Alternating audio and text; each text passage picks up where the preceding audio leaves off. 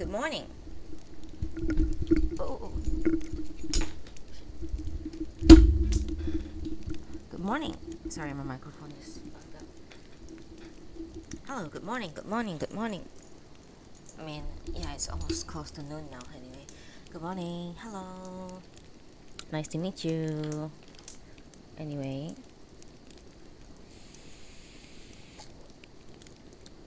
finally back with Notable. I've been busy with life and also some raiding. I mean, I'm not like super hardcore raiding or anything like that, just catching up on raiding content and just fucking around, basically. Yeah. So sorry for the postponing the last part of Never Let Me Go for like 2 weeks. I do apologize for that, but here we are today. We're gonna start now. There isn't people here yet, so that's fine. We can just straight up start reading the book now and not waste too much time talking about nonsense. Basically, yep. Wait, let me check my viewer rewards. I don't want you guys to be spamming shit.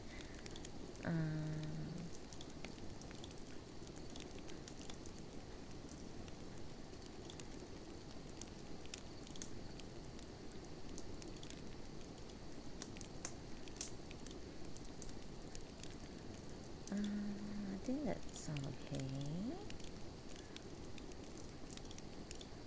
Okay.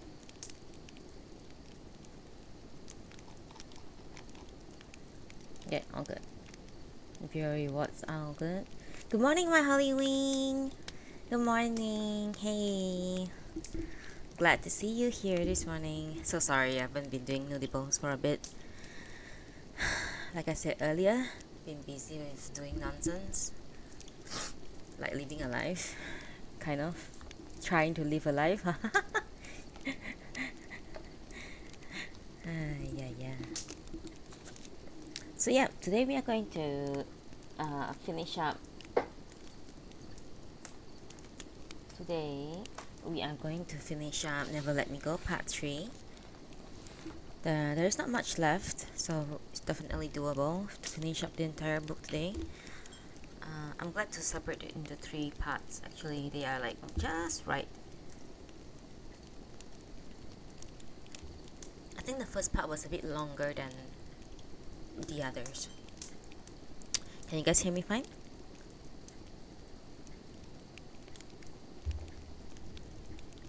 Alright. Without further ado, let's us continue Never Let Me Go.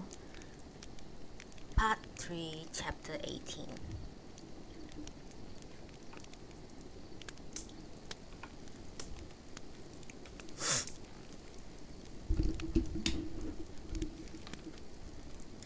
For the most part, being a carer suited me fine. You could even say it's brought the best out of me. But some people just aren't cut out for it. And for them, the whole thing becomes a real struggle.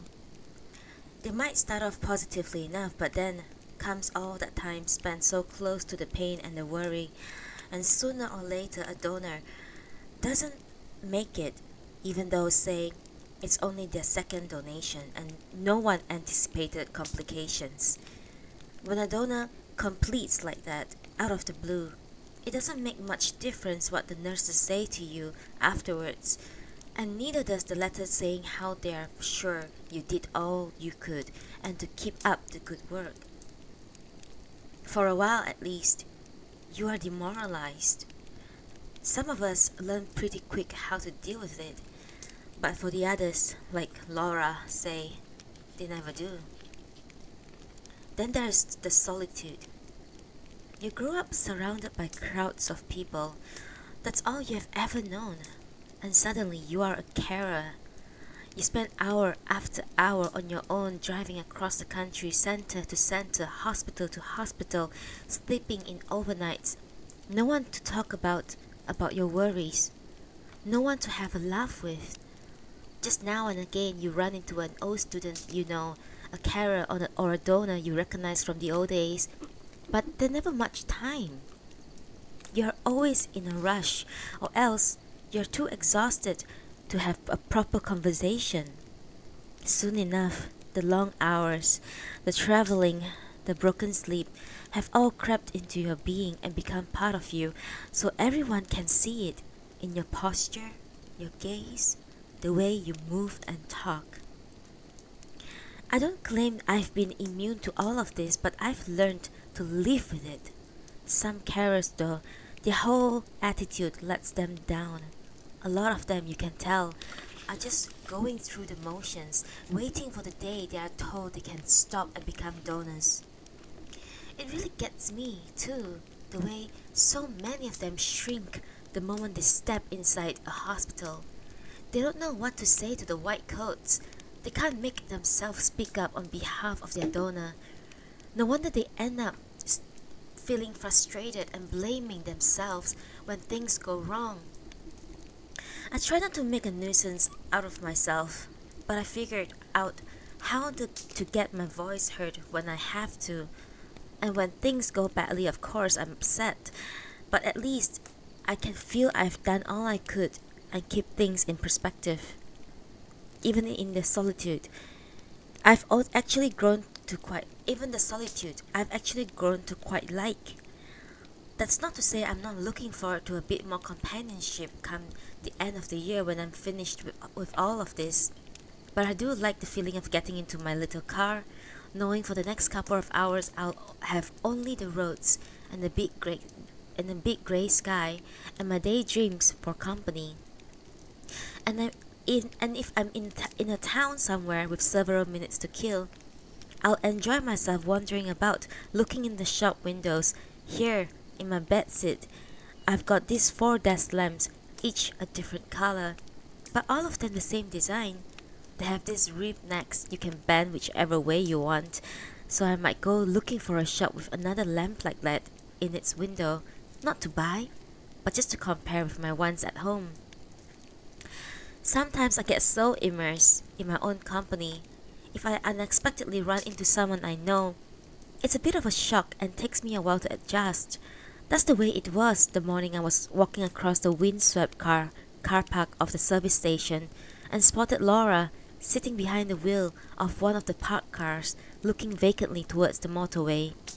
I was still some way away, and just for a second, even though we hadn't met since the cottages 7 years before, I was tempted to ignore her and kept walking.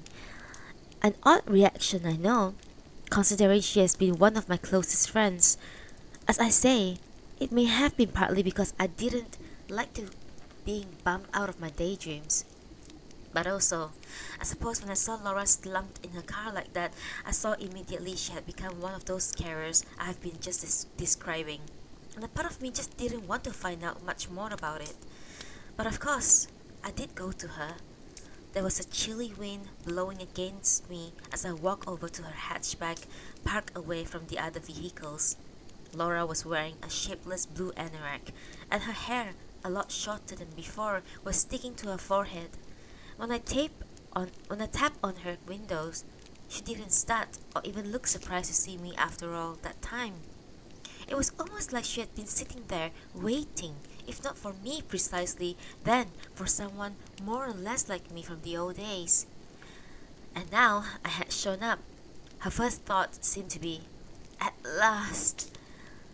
Because I could see her shoulders move in a kind of sigh.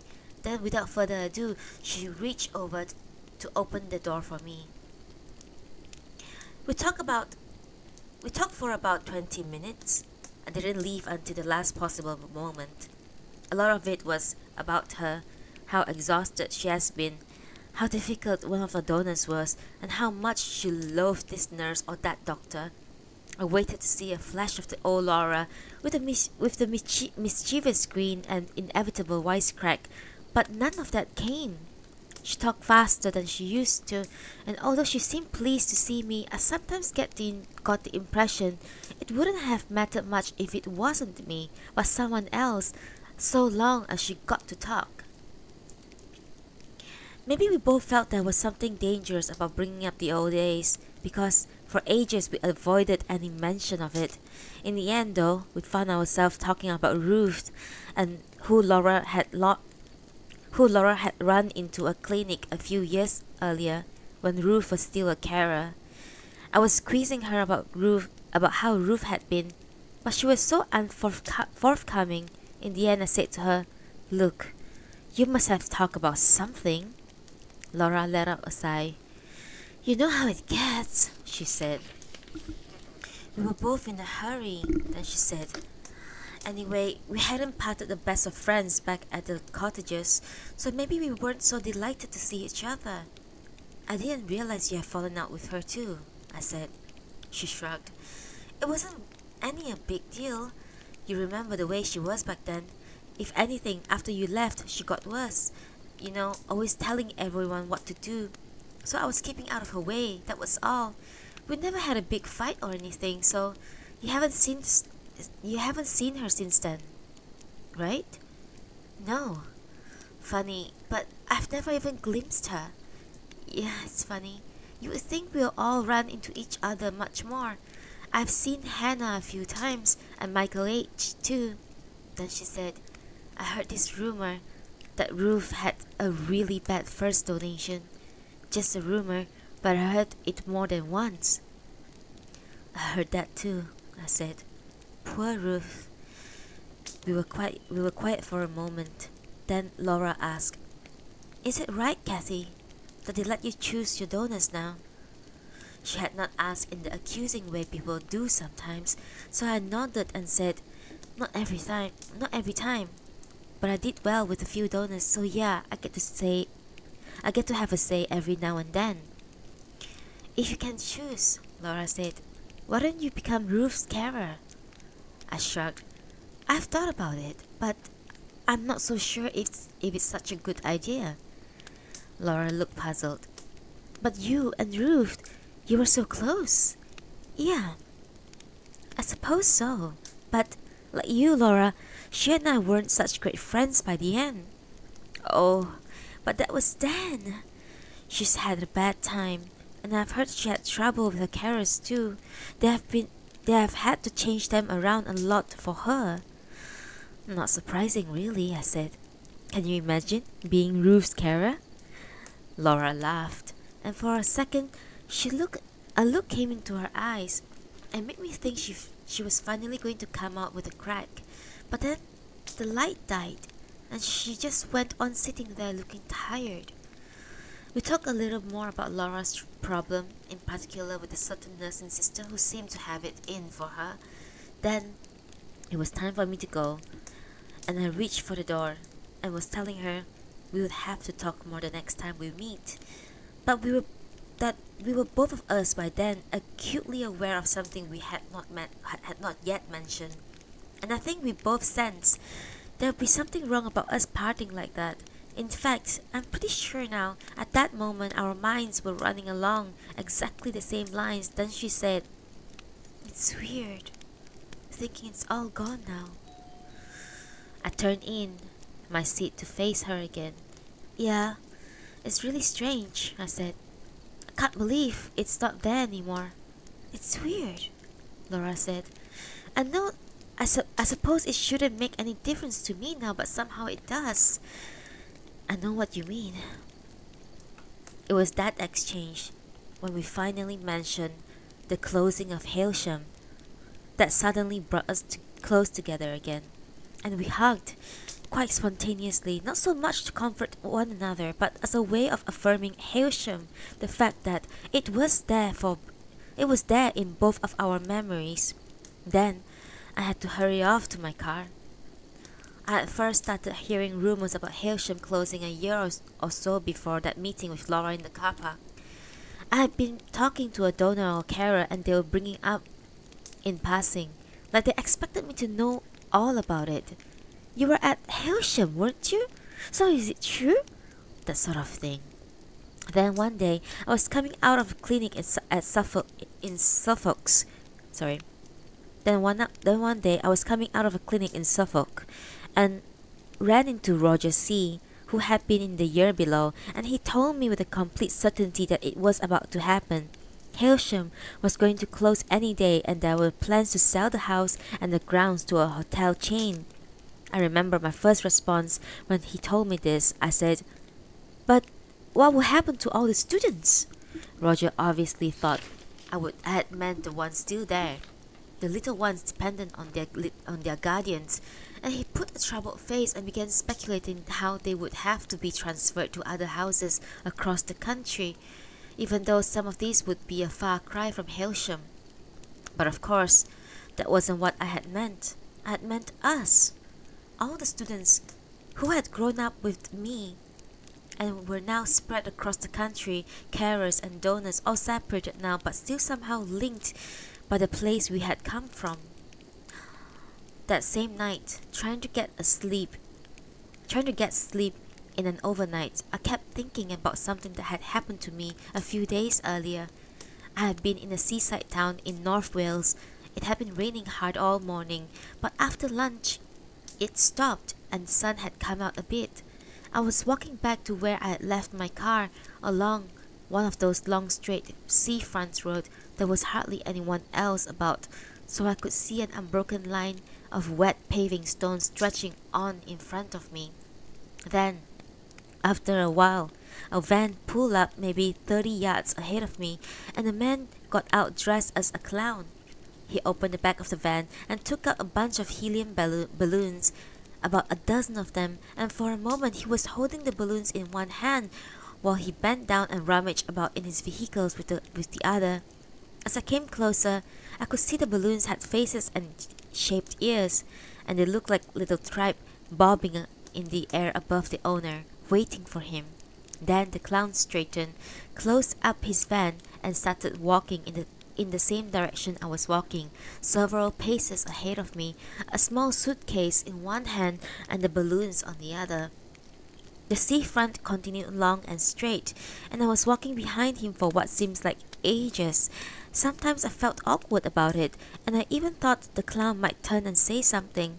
But since that was the way I had to go, there wasn't much else I could do.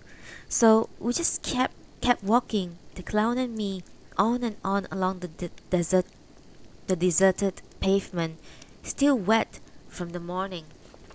And all the time the balloons were bumping and grinding down at me.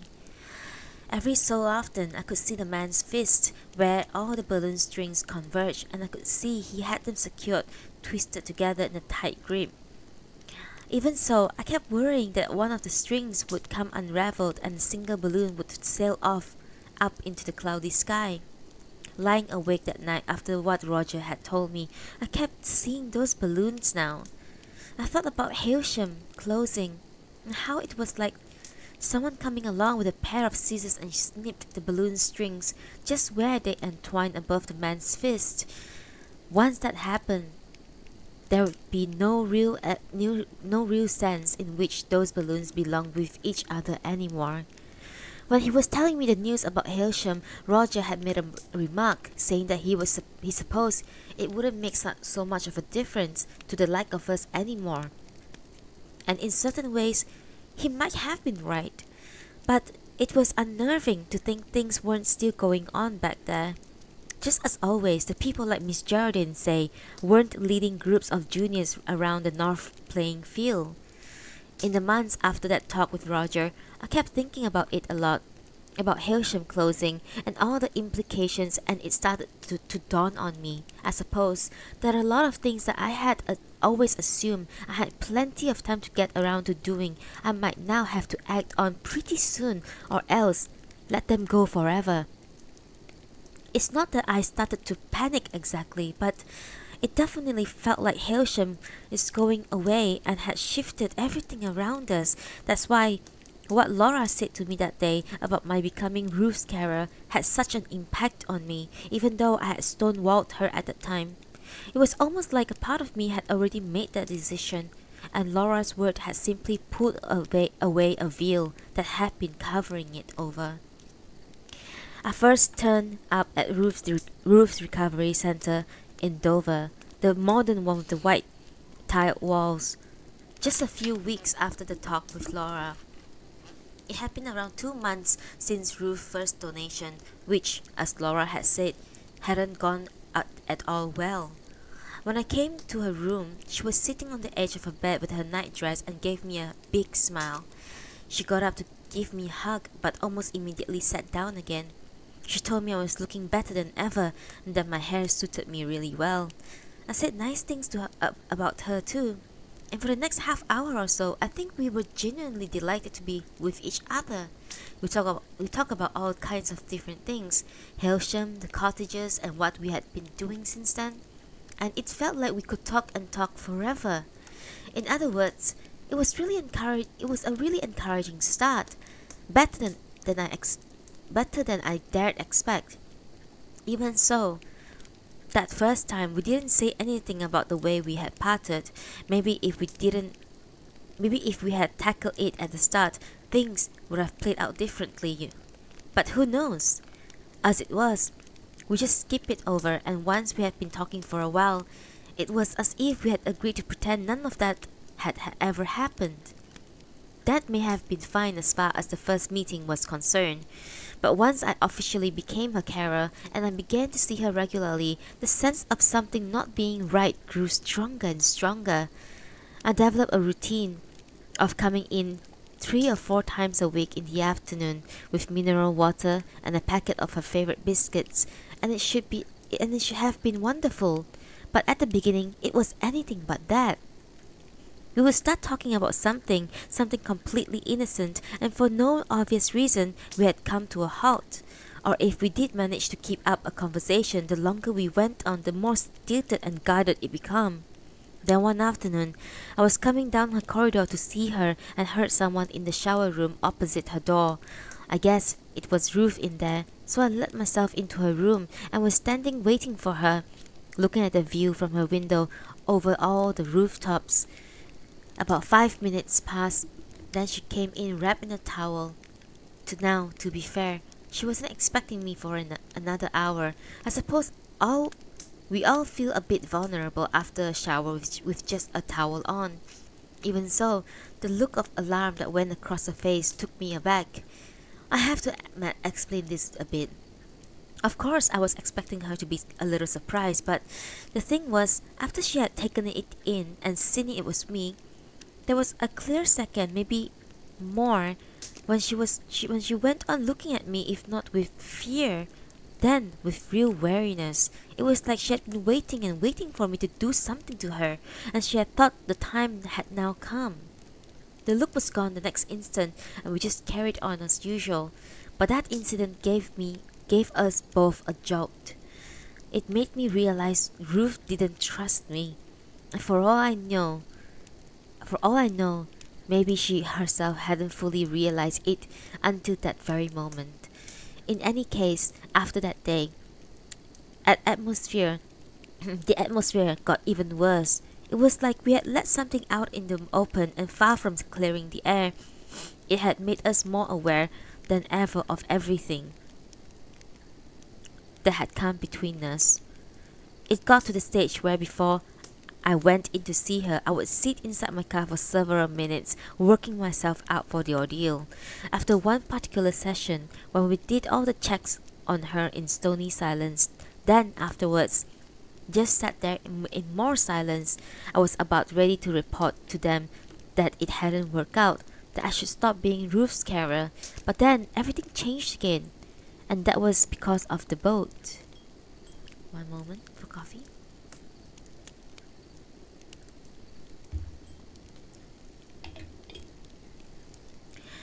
God knows how these things work.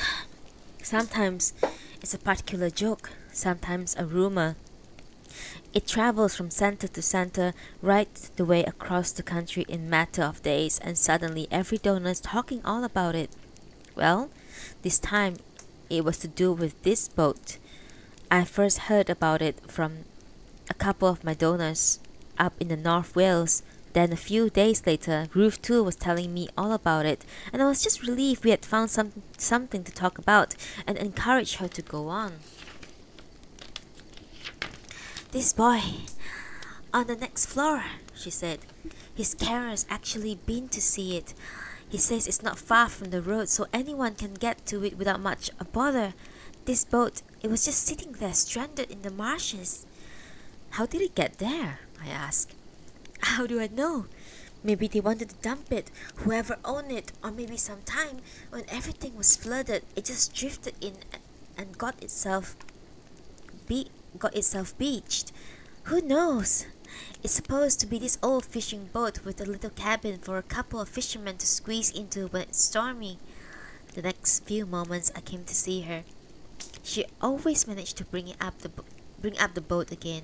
Then one afternoon, when she began telling me how one of the other donors at the center had been taken by her carrier to go see it, I said to her, "Look, it's not particularly near, you know. It would take about an hour, maybe an hour and a half to drive." I wasn't suggesting anything.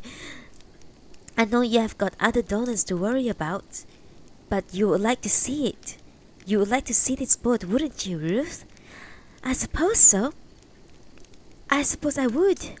You spend day after day in this place. Yeah, it'd be good to see something like that. And do you suppose, I said this gently, without a hint of sarcasm, if we are driving all that way, we should think about calling in on Tommy, seeing that his center is just down the road from where this boat's meant to be? Ruth's face didn't show anything at first. I suppose we could think about it, she said. Then she laughed and added, "Honest, Kathy, that wasn't the only reason I've been going on about this boat. I do want to see it for its own sake. All this time in and out of hospital, then cooped up here, things like that matter more than once did. But alright. I did know. I knew Tommy was at the Kingsfield Center. Are you sure you want to see him?" "Yes," she said, no hesitation, looking straight at me. "Yes, I do." Then she said quietly, "I haven't seen that boy for a long time. Not since the cottages." Then at last, we talked about Tommy. We didn't go into things in a big way, and I didn't learn much I didn't know already. But I think we both felt better we finally brought him up. Ruth told me how, by the time she left the cottages the autumn after me, she and Tommy had more or less drifted apart. Since we were going different places to do our training anyway, she said, it didn't seem worth it to split up properly. So we stayed together until I left. And at that stage, we didn't say much more about it than that. As for the trip out to see the boat, I neither agreed nor disagreed to it. That first time we discussed it, but over the next couple of weeks, Ruth kept bringing it up, and our plan somehow grew firmer. Until the end, I sent a message to Tommy's carer through a contact, saying that unless we heard from Tommy telling us not to do it, we would show up at the Kingsfield on a particular afternoon the following week. Chapter 18 is done. Chapter 19 now.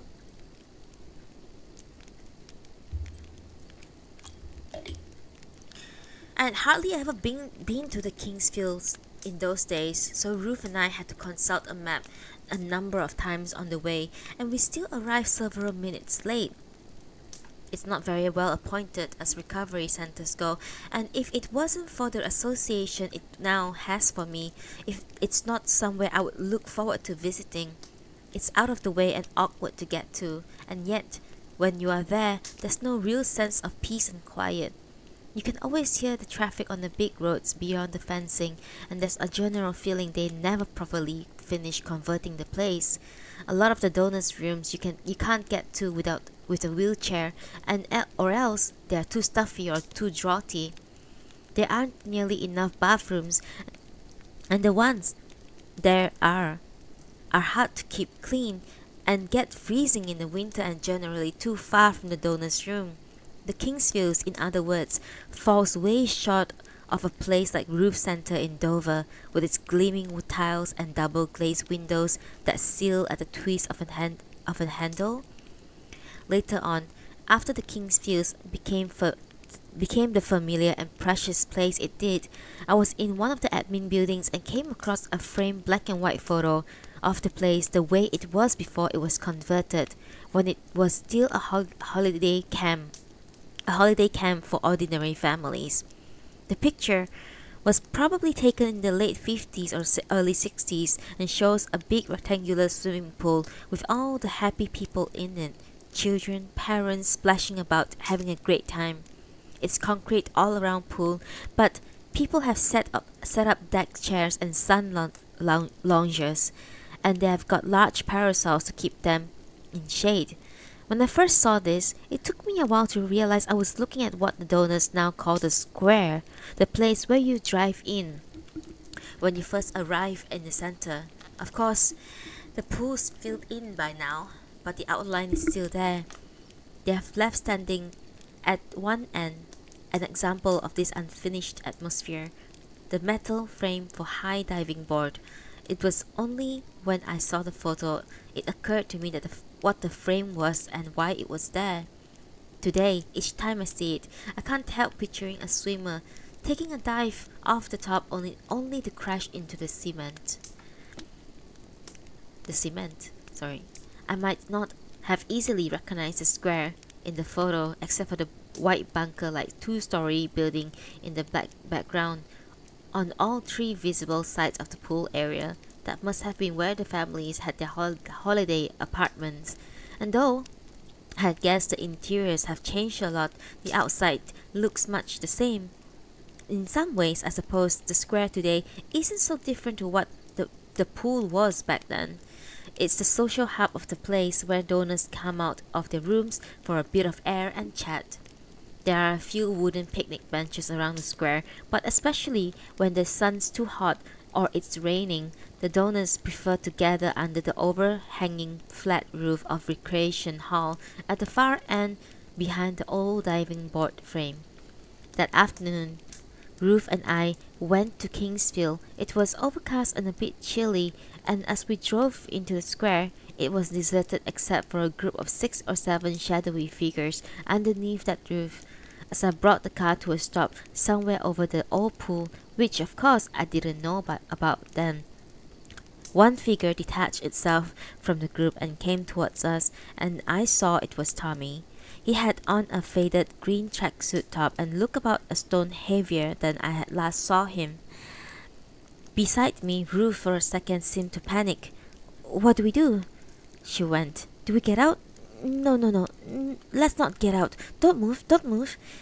I don't know what I had been intending to do, but when Ruth said this, for some reason, without really thinking about it, I just stepped out of the car. Ruth stayed where she was, and that's why, when Tommy came up to us, his gaze fell on me. Why it was me he hugged first. I could smell a faint odor of something medical on him, which I couldn't identify. Then, though we hadn't yet said anything to each other, we both sensed Ruth was watching us from the car and pulled away. Then there was a lot of sky reflected in the windscreen, so we couldn't make her out very well, but I got the impression Ruth had on a serious, almost frozen look, like Tommy and I were people in the play that she was watching. There was something odd about the look, and it made me quite uneasy. Then Tommy was walking past me to the car. He opened the rear door, got into the back seat, and then it was my turn to watch them inside the car, exchanging words, then polite little kisses on the cheeks. Across the square, the donors under the roof were also watching, and though I felt nothing hostile about them, I suddenly wanted to get out there quickly, but I made myself take my time getting back into the car so that Tommy and Ruth could have a little longer to themselves. We began by driving through narrow twisting lanes. Then we came out into open, featureless countryside and traveled on along a near empty road.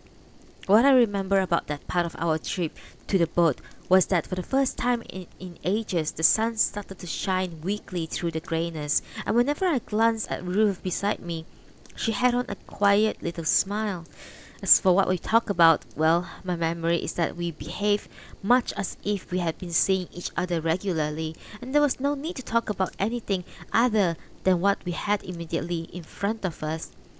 I asked Tommy if he had been to see the boat already, and he said no, he hadn't, but a lot of the other donors at the center had. He had had a few opportunities, but he hadn't taken them.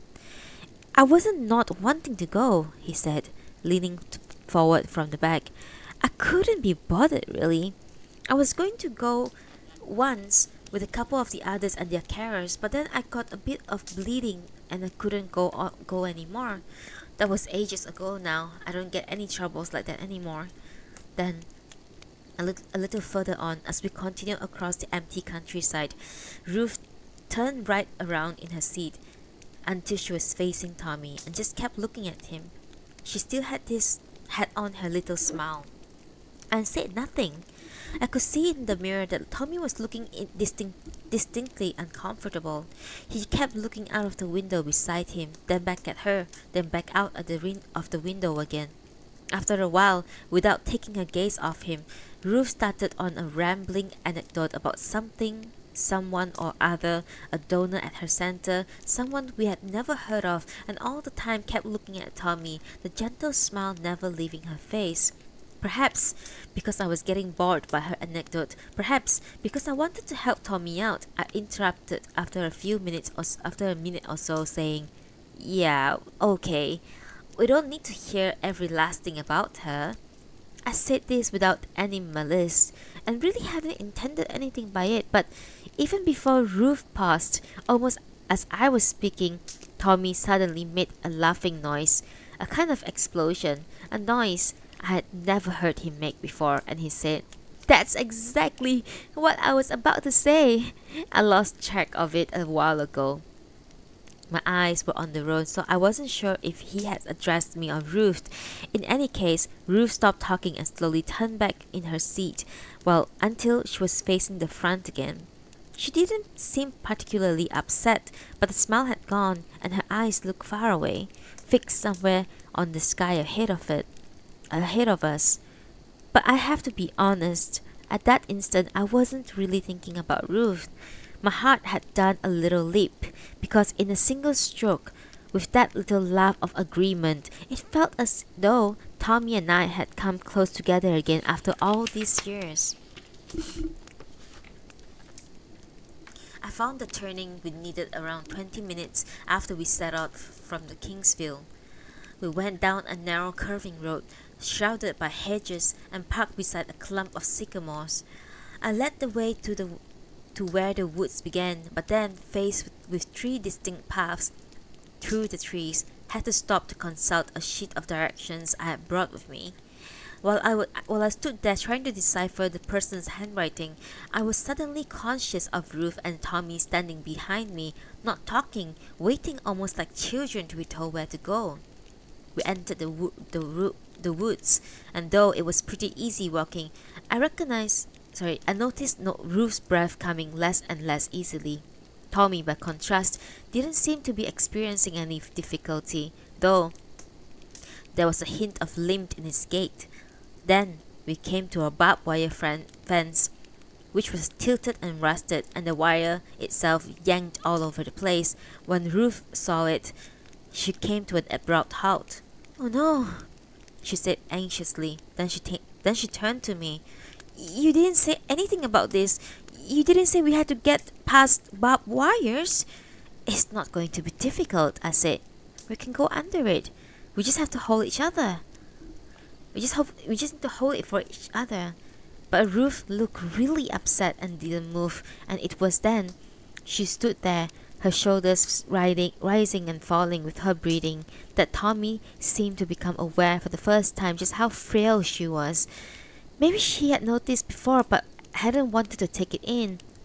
But now he stared at her for a good few seconds. Then I think what happened next, though of course I can't know for sure, was that the both of us, Tommy and I, we remembered what had happened in the car when we had more or less ganged up on her, and almost as an instinct, we both went to her and took an arm, and Tommy supported her elbow on the other side, and we began gently guiding her towards the fence.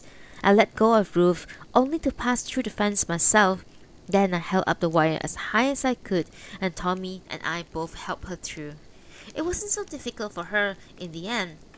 It was more of a confidence thing, and with us there for support, she seems to lose her fear of the fence. on the other side, she actually made a go of helping me hold up the wire for Tommy. He came through without a bother, and Ruth said to him, "It's only bending down like that. I'm sometimes not so clever at it." Tommy was looking sheepish, and I wondered if he was embarrassed by what had just happened or if he remembering our ganging up on Ruth in the car. He nodded towards the trees in front of us and said, "I suppose it's through that way. Is that right, Kath?" I glanced at my sheet and began to lead the way again. Further into the trees it grew quite dark and the ground became more and more marshy. "I hope we don't get lost," I heard Ruth say to Tommy with a laugh. But I could see a clearing not far away, and now, with time to reflect, I realized why I was so bothered by what had happened in the car. It wasn't simply that we had ganged up on Ruth, it was the way she had just taken it in. In the olden days, it was inconceivable she would have let something like that happen without striking back. As this point sunk in, I paused on the path, waited for Ruth and Tommy to catch up, and put my arms around Ruth's shoulders. This didn't seem so soppy. It just looked like a Carol's stuff, because by now there was something uncertain about her walk, and I wondered if I had badly underestimated how weak she was. Her breathing was getting quite labored, and as we walked together, she had now and then lurched into me. But then, we were through the trees and into the clearing, and we could see the boat. Actually, we hadn't really stepped into a clearing. It was more that the thin woods we had come through had ended, and now in front of us there was a wide marshland as far as we could see. The pale sky looked vast, and you could see reflected every so often in the patches of water breaking up the land. Not so long ago, the woods must have extended further, because you could see here and the ghostly dead trunks poking out of the soil, most of them broken off only a few feet up. And beyond the dead trunks, maybe 60 yards away, was the boat, sitting beached in the marshes under the weak sun. "Oh, it's just like my friend said it was," Ruth said. "It's really beautiful." We were surrounded by silence when we started to move towards the boat. You could hear the squelch under our shoes. Before long, I noticed my feet sinking beneath the tufts of grass and called out, "Okay, this is as far as we can go." But the other two, who were behind me, raised no objection, and when I glanced over my shoulder, I saw Tommy was again holding Ruth by the arm. It was clear, though, this was just to steady her. I took long strides to the nearest dead tree trunk, where the soil was firmer, and held onto it for balancing. Following my example, Tommy and Ruth made their way to another tree trunk, hollow and emaciated than mine. A short way behind to my left, they perched on either side of it and seemed to settle. Then we gazed at the beach boat. I could see now how its painting was cracking, and how the timber frames of the little cabin were crumbling away. It had once been painted a sky blue, but now looked almost white under the sky. "I wonder how it got here," I said. I had raised my voice to let it get to the others, and had expected an echo, but the sound was surprisingly close, like I was in a carpeted room. Then I heard Tommy say, behind me, "Maybe this is what Hailsham looks like now. Do you think?" "Why would it look like this?" Ruth sounded genuinely puzzled. "It wouldn't turn into marshland just because it's closed." "I suppose not. Wasn't thinking. But I always see Hailsham being like this now. No logic to it. In fact, this is pretty close to the picture in my head. Except there's no boat, of course. It wouldn't be so bad if it's like this now." "That's funny," Ruth said, "because I was having this dream the other morning. I was dreaming I was up in the room 14. I knew the whole place had been shut down, but there I was in room 14. And I was looking out of the window, and everything outside was flooded, just like a giant lake. And I could see rubbish floating by under my window, empty drink cartons, everything. But there wasn't any sense of panic or anything like that." It was nice and tranquil, just like it is here. I knew I wasn't in any danger, that it was only like that because it had closed down. You know, Tommy said, Meg B was at our center for a while. She's left now, gone up north somewhere for her third donation. I never heard how she got on. Have you either of you heard? I shook my head, and when I didn't hear Ruth say anything, turned back to look at her. At first I thought she was still staring at the boat, then I saw her gaze. Her gaze was on the vapor trail of the plane in the far distance, climbing slowly into the sky. Then she said, I'll tell you something I heard. I heard about Chrissy. I heard she completed during her second donation. I heard that as well, said Tommy. It must be right. I heard exactly the same. Shame. Only her second as well. Glad that didn't happen to me. I think it happens much more than they ever tell us, Ruth said. My Kara over there, she probably knows that's right, but she won't say.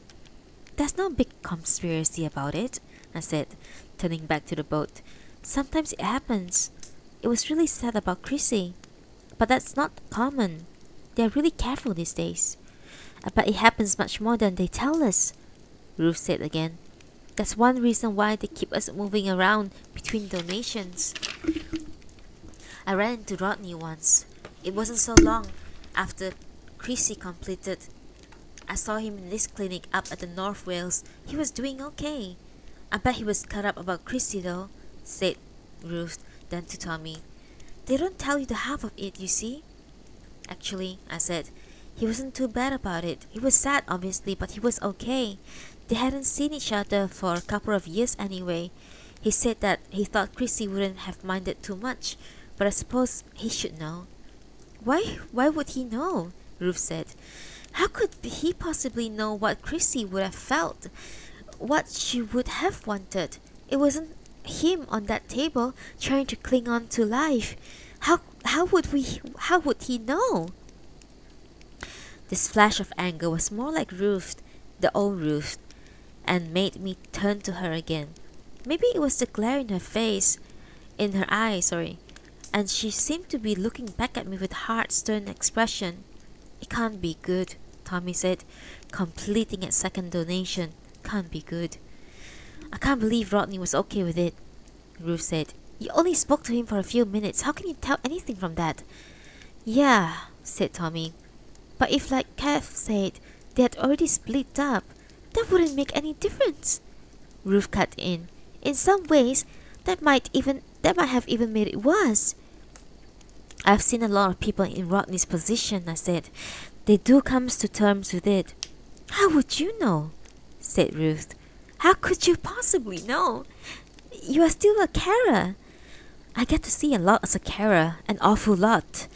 She wouldn't know, would she, Tommy? Not what it's really like? For a moment, we were both looking at Tommy, and he just went on gazing at the boat, and then he said, There was this guy at my center. Always worried that he wouldn't make it past his second. Used to say that he could feel it in his bones, but it all turned out fine. He's just come through his third now, and he's completely all right. He put up a hand to shield his eyes. I wasn't much good as a carer, never learned to drive even. I think that's why the notice for my first came so early. I know it's not supposed to work that way, but I reckon that's what it was. Didn't mind it really. I'm a pretty good donor, but I was a lousy carer. No one spoke for a while. Then Ruth said, her voice quieter now. I think I was a pretty decent carer, but 5 years felt about enough for me. I was like you, Tommy. I was pretty much ready when I became a donor. It felt right. After all, it's what we're supposed to be doing, isn't it? I wasn't sure if she was expecting me to respond to this. She hadn't said it in any obviously leading way, and it's perfectly possible this was just a statement that she had come up with just out of habit. It was the sort of thing that you hear donors say to each other all the time. When I turned to them again, Tommy still had his hand up to shade his eyes. Pity we can't get closer to the boat, he said. One day when it's drier, maybe we could come back. I'm glad to have seen it, Ruth said softly. It's really nice, but I think I want to go back now. The wind's getting quite chilly. At least we have seen it now, Tommy said.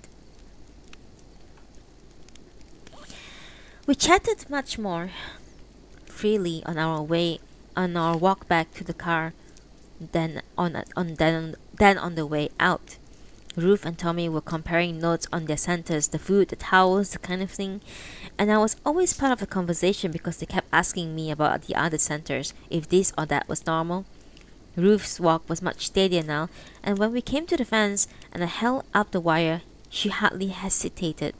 We got into the car, again with Tommy in the back, and for a while there was a perfectly okay feeling between us. Maybe, looking back, there was an atmosphere of something being held back, but it's possible that I'm only thinking now because of what happened next. The way it began, it was a bit like a repeat of the earlier.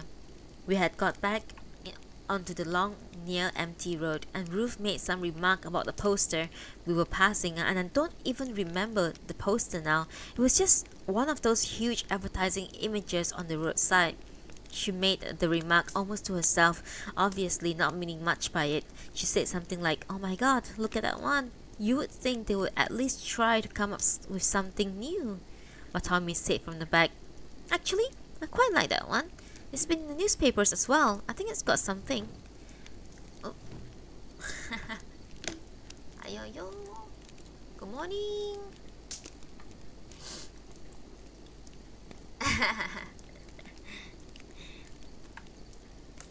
Good morning. Maybe I was wanting that feeling again of me and Tommy being brought closer together. Because although the walk to the boat had been fine in itself, I was starting to feel that apart from our first embrace and that moment in the car earlier on, Tommy and I hadn't really had much to do with each other. Anyway, I found myself saying, "Actually, I like it too. It takes quite a lot more effort than you would think, making up these posters." "That's right," Tommy said. "Someone told me it takes weeks and weeks putting something like that together, months even. People sometimes work all night on them, over and over, until they are just right." "It's too easy," I said, "to criticize when you're just driving by." "Easiest thing in the world," Tommy said. Ruth said nothing and kept looking at the empty road in front of us, and then I said, "Since we are on the subject of posters, there was one I noticed on the way out. It should be coming up again pretty soon. It'll be on our site this time. It should come up at any time soon." "What's it of?" Tommy asked. "You see, it'll be coming up soon." I glanced at Ruth beside me. There was no anger in her eyes, just a kind of wariness. There was even a sort of hope, I thought, that when the poster appeared, it would be perfectly innocuous, something that reminded us of Hailsham, something like that. I could see all of this in her face, the way it didn't quite settle on any expression, but hovered tentatively. All the time her gaze remained fixed in front of her, and I slowed down the car and pulled over, bumping up onto the rough edges. "Okay." "Why are we stopping, Kev?" Tommy asked. "Because you can see it best from here. Any nearer, we have to look up at it too much." I could hear Tommy shifting behind us, trying to get better view. Ruth didn't move. I wasn't even sure she was looking at the poster at all. "Okay, it's not exactly the same," I said after a moment, "but it reminded me of open plan office, smart smiling people." Ruth stayed silent, but Tommy said at the back, "I get it. You mean like the place we went to that time?" "Not only that," I said, "it's a lot like that ad, the one we found on the ground. You remember, Ruth?"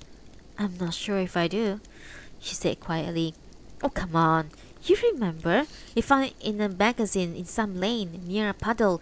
You were really taken by it. Don't pretend that you don't remember." "I think I do."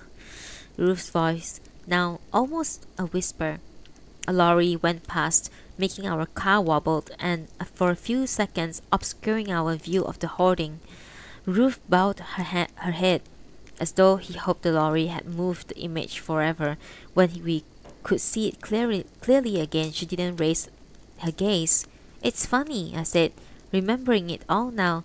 "Remember how you used to go on about it, how you one day work in an office like that?" "Oh yeah, that's why we went that day," Tommy said, like he had only at the second remembered. When we went to Norfolk, we went to find your possible, working in an office. Don't you sometimes think," I said to Ruth, "you should have looked into it more? Alright, you would have been the first one any of us would have heard of getting to do something like that. But you might have done it. Don't you wonder sometimes what might have happened if you hadn't tried?" "How could I have tried?" Ruth's voice was hardly audible. "It was just something I only dreamt once about, that's all. But if you at least look into it, how do you know? They might have let you." "Yeah, Ruth," Tommy said. "Maybe you should have at least tried. After going on about it so much, I think Kev's got a point." "I didn't go on about it, Tommy. At least I don't remember going on about it. But Tommy's right. You should have at least tried. Then you could see a poster like that one. I remember that's what you wanted once, and that you at least look into it." "How could I have looked into it?" For the first time, Ruth's voice had hardened, and then she let out a sigh and looked down again. Then Tommy said, "You kept talking like you might qualify for a special treatment, and for all you know, you might have done. You should have at least asked." "Okay," Ruth said. "You say that I should have looked into it. How? Where would I have gone? There wasn't a way to look into it." "Tommy's right though," I said. If you believe yourself special, you should have at least asked. You should have gone to Madame and asked." As soon as I said this, as soon as I mentioned Madame, I realized I had made a mistake. Ruth looked up at me, and I saw something like a triumph flash across her face.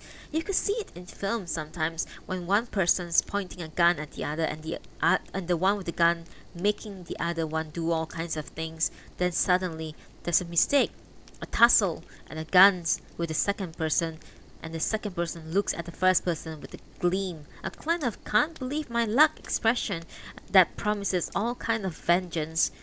Well, that was how suddenly Ruth was looking at me, though I said nothing about deferrals.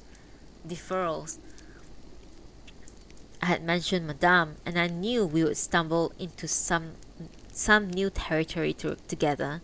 Ruth saw my panic and shifted around in her seat to face me. I was preparing myself for her attack, busy telling myself that no matter what she came at me with, things were different now. She shouldn't get her way like she had done in the past. I was telling myself all of this, and that's why I wasn't at all ready for what she did come out with. "Kathy," she said, "I don't really expect you to forgive me, ever. I can't even see why you did, but I'm going to ask you to do all the same." I was so thrown by this.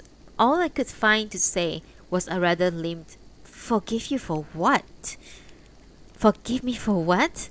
Well, for starters, there's the way I always lied to you about your urges. When you used to tell me back then how sometimes wanted to do it with virtually anyone." Tommy shifted against behind us, but Ruth was leaning forward now, looking straight at me, like the moment Tommy wasn't with us in the car at all. "I knew how it worried you," I said. "I should have told you. I should have said how it was the same for me too. Just the way you described it. You realize all this now, I know, but you didn't back then, and I should have told you how even though I was with Tommy, I couldn't resist doing it with other people sometimes, at least 3 others when we were at the cottages."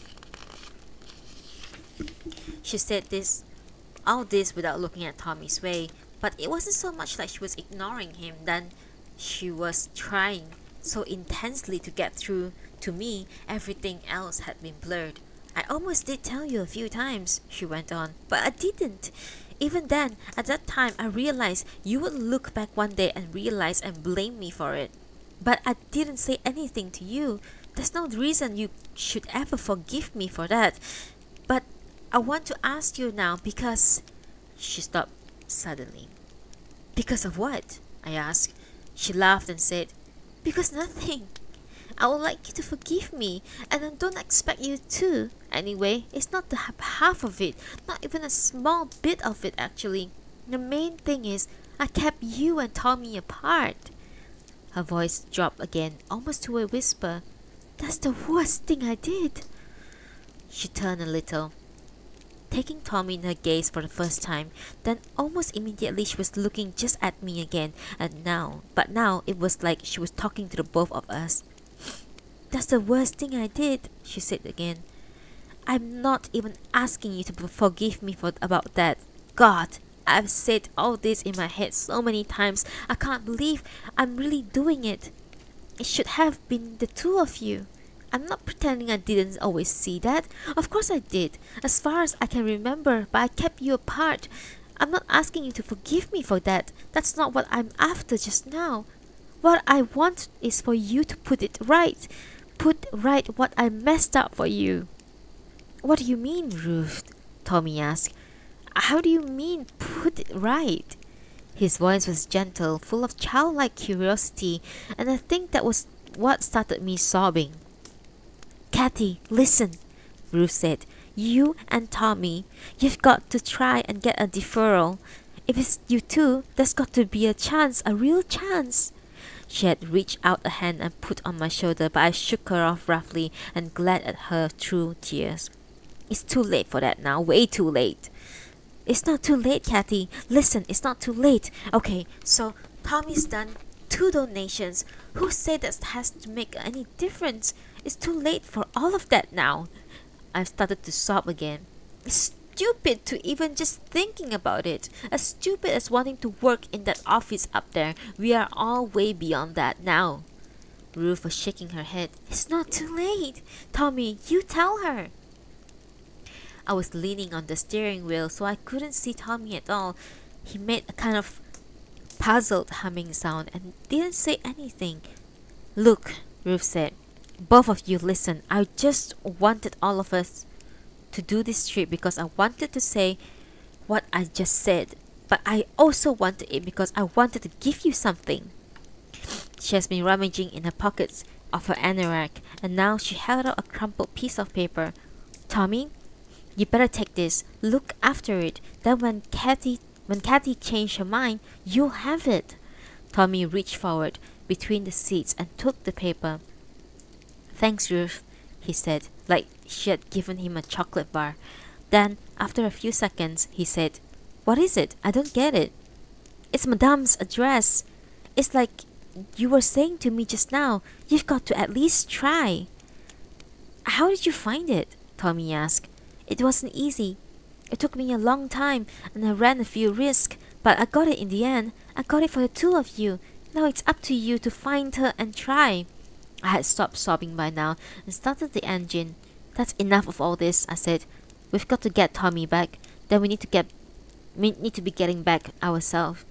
But would you think about it, both of you, won't you? I just want to get back now. Tommy, you keep that address safe in case Kathy comes around. I'll keep it, Tommy said, then much more solemnly than the last time. Thanks, Ruth. We've seen the boat, I said, but now we've got to get back. It might be over 2 hours to get back to Dover.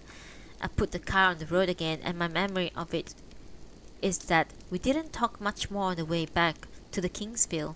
There was still a small group of donors huddled under the roof when we came into the square. I turned the car before letting Tommy out. Neither of us hugged or kissed him, but as he walked away towards his fellow donors, he paused and gave us a big smile and wave. It might seem odd, but on the journey back to Ruth's center, we didn't really discuss any of what had just happened. It was partly because Ruth was exhausted, and that last conversation on the roadside seemed to have drained her. But also, I think we both sensed we had done enough serious talking for the one day, and that if we tried any more of it, things would start to go wrong. I'm not sure how Ruth was feeling on the drive home, but as for me, once all the strong emotions had settled, once the night had begun to set in and all the lights came on, along the roadside, I was feeling okay. It was like something had been hanging over me for a long time had gone, and even the things were still far from being sorted. It felt like there was now at least a door open to somewhere better. I'm not saying that I was elated or anything like that. Everything between the three of us seemed really delicate and I felt tense, but it wasn't altogether a bad tension. We didn't even discuss Tommy beyond saying how he looked okay and wondering how much weight he had put on. Then we spent large 3 stretches of the journey watching the road together in silence. It wasn't until a few days later when I came to see what a difference the trip had made. All the guardedness and the suspicions between me and Ruth evaporated, and we seemed to remember everything we have once meant to each other. And that was the start of it, that era, with the summer coming on, and Ruth's health at least on an even keel, and I had come in the evenings with biscuits and mineral water, and would sit side by side by her window, watching the sun go down over the roofs, talking about Hailsham, the cottages, anything that drifted into our minds. When I think about Ruth now, of course, I feel sad that she's gone, but I also feel grateful for the period that we had at the end. There was even one topic we never discussed properly, and that was about what she had said to us on the roadside that day. Just every now and then, Ruth would allude to it. She had come out with something like, "Have you thought any more about becoming Tommy's carer? You know you could arrange it if you wanted to." Soon, it was this idea of my becoming Tommy's carer, and that came to stand in for all the rest of it. I would tell her that I was thinking about it, that anyway it wasn't so simple, even for me to arrange such a thing.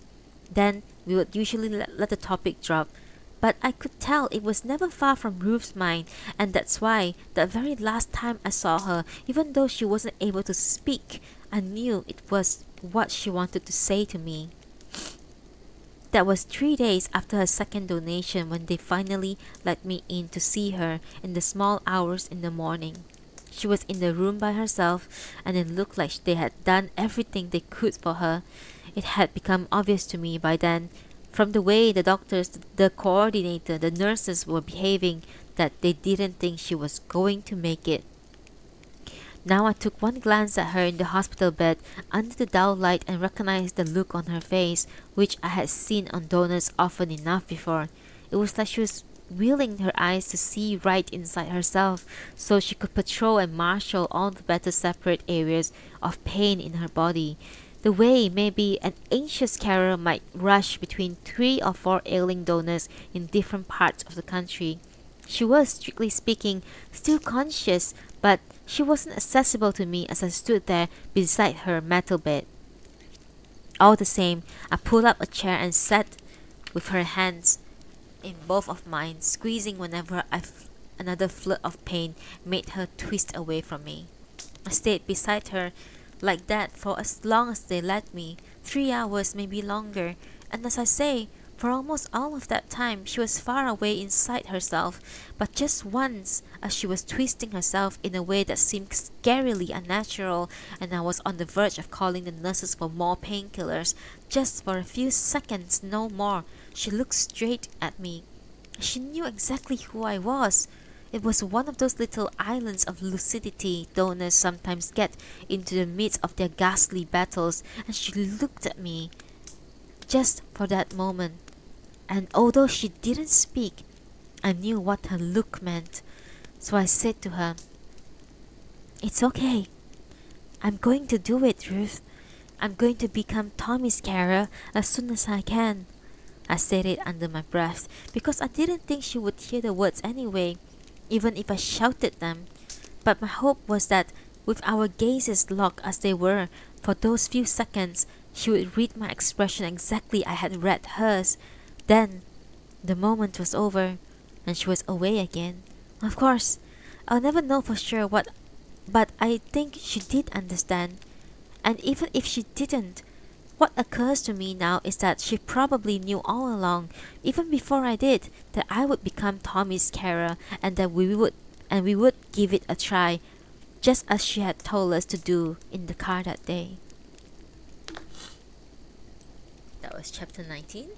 Thank you, Deanne, for helping me with Party Finder.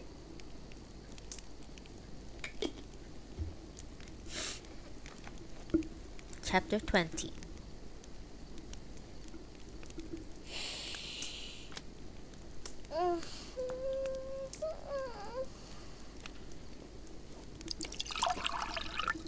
Thank you.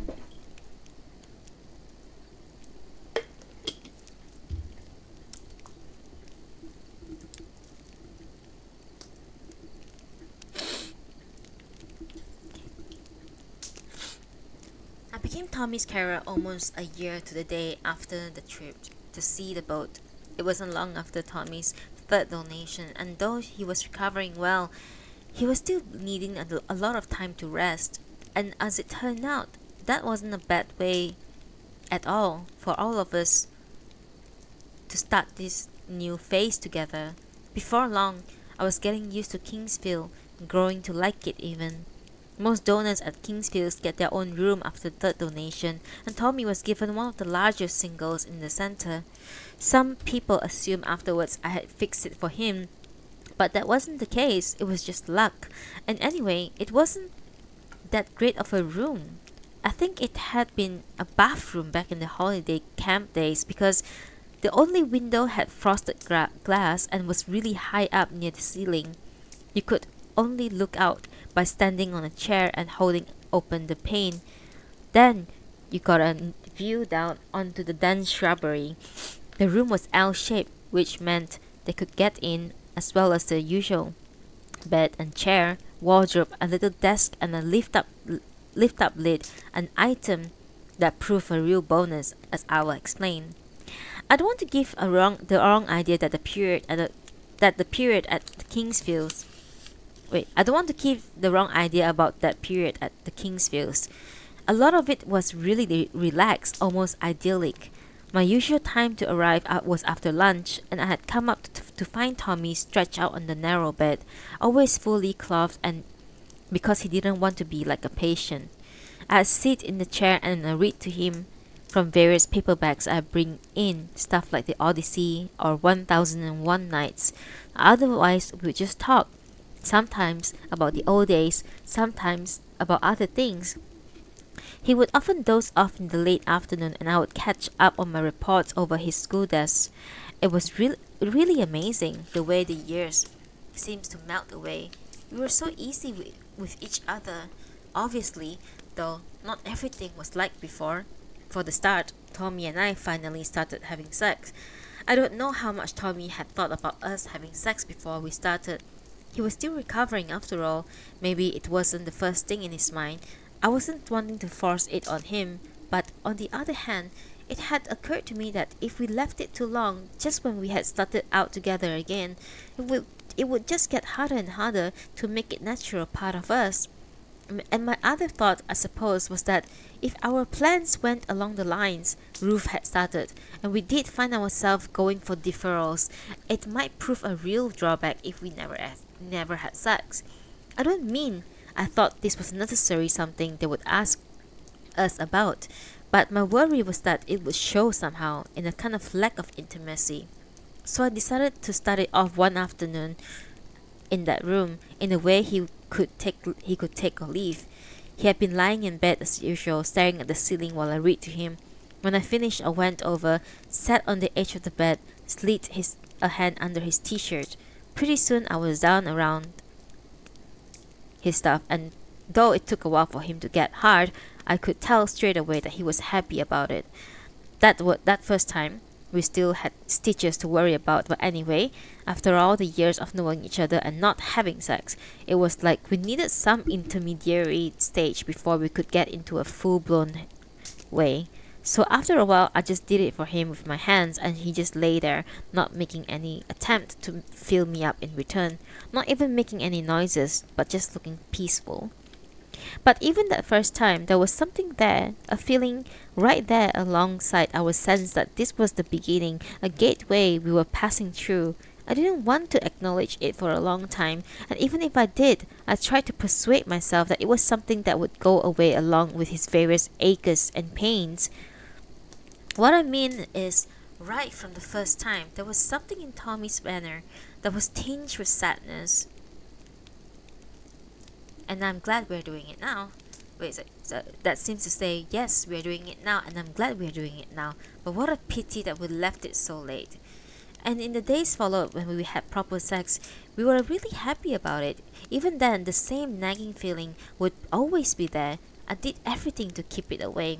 I had us going at it all stops all stops out, so that everything would be would be a delirious blur, and there would be no room for anything else. If he was on top, I would put my knees right up for him. Whatever position we used, I would say anything, do anything I thought would make it better, more passionate, but it still never quite went away. Maybe it was to do with that room, the way the sun came in through the frosted glass, so that even in the early summer, it felt like autumn light. Or maybe it was because a stray sound that would occasionally reach us as we lay there, were donors milling about and going about their businesses around the grounds, and not of the students sitting in the grassy field arguing about novels or poetry. Or maybe it had to do with how sometimes, even after we had done it really well and were lying in each other's arms, bits of what we had just done still drifting into our heads, Tommy would say something like, I used to be able to do it twice in a row easy, but I can't anymore. Then the feeling would come right to the fore, and I had to put my hand over his mouth whenever he said things like that, just so we could go on lying there in peace. I'm sure Tommy felt it too, because we had always hold each other very tight after times like that, as though that's the way we managed to keep the feelings away. For the first few weeks after I arrived, we hardly brought up Madame or that conversation with Ruth in the car that day. But the very fact of my having become his carer served as a reminder that we weren't there to mark time. And so too, of course, did Tommy's animal drawings. I had often wondered about Tommy's animals over the years, and even that day we had gone to see the boat, I had been tempted to ask him about them. Was he still drawing them? Had he kept the ones that from the cottages? But the whole history around them had made it difficult for me to ask. Then one afternoon, maybe about a month after I started, I came up to his room and found him at his school desk, carefully going over a drawing, his face nearly touching the paper. He would call for me to come in when I knocked, but now he didn't raise his head or stop what he's doing, and just a glance told me that he was working on one of his imaginary creatures.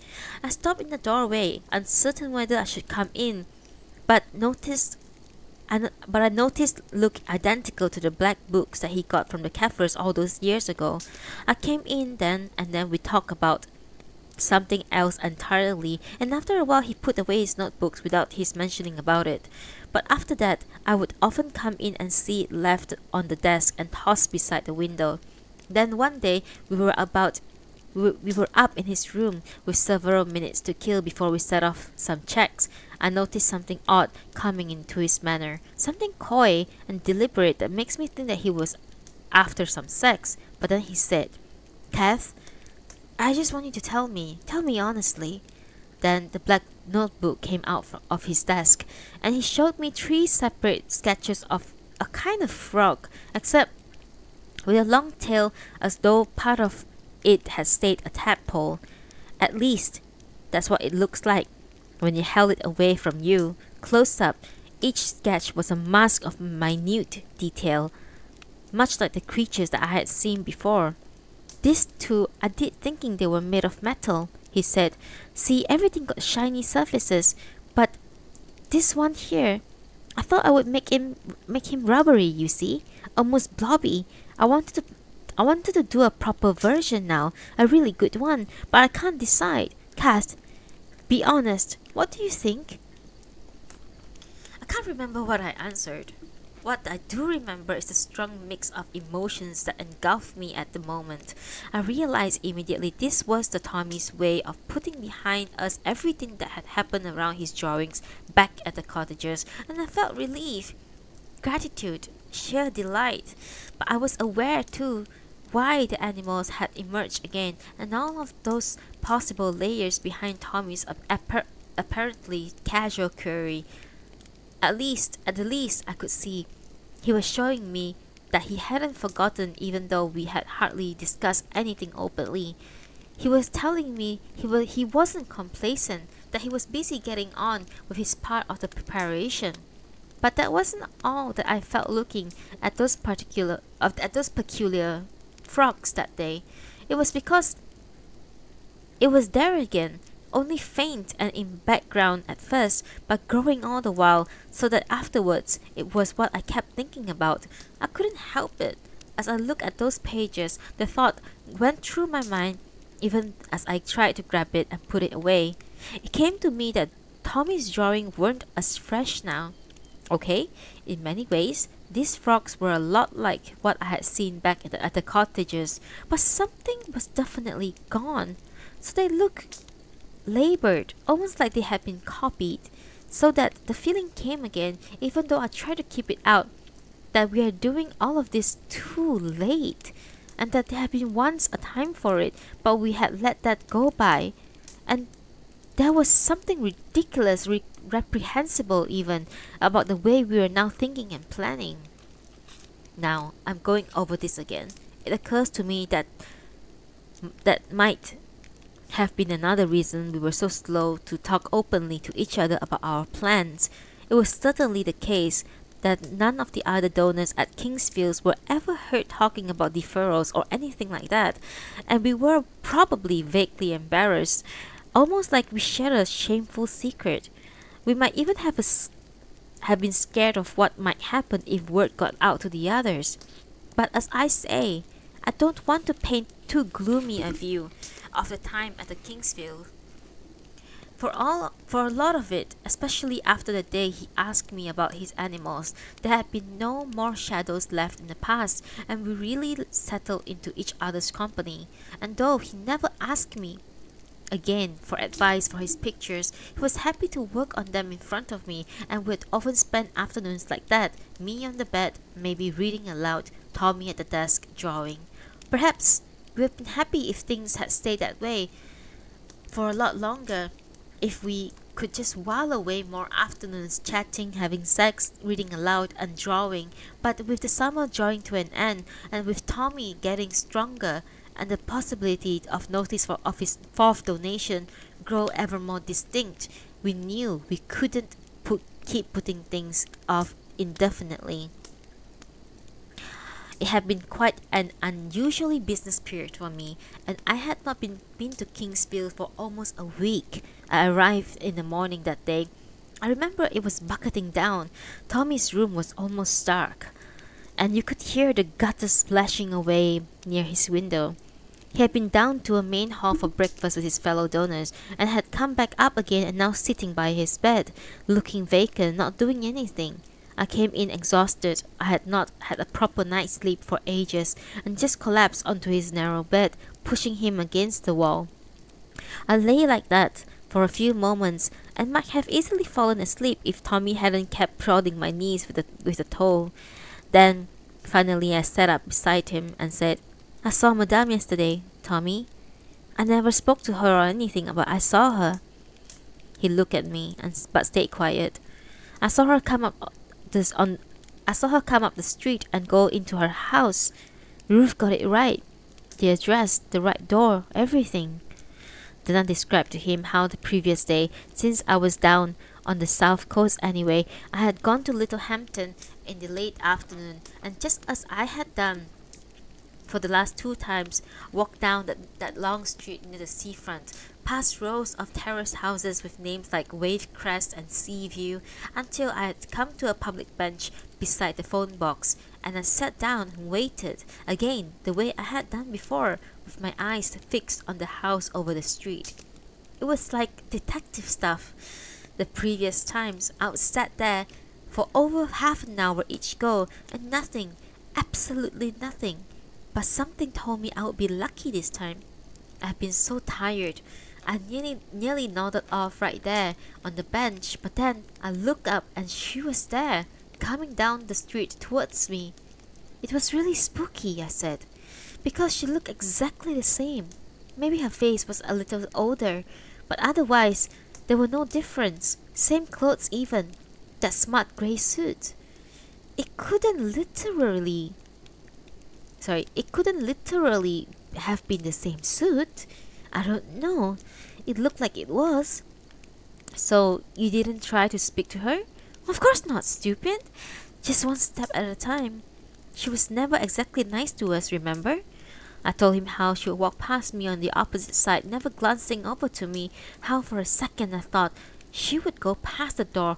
I've been watching that Ruth had got the wrong address.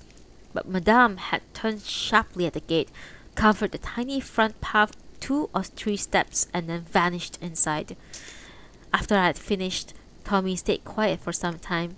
Then he said, "You sure you won't get into trouble? Always driving out to places that you're not supposed to? Why do you think I'm so tired?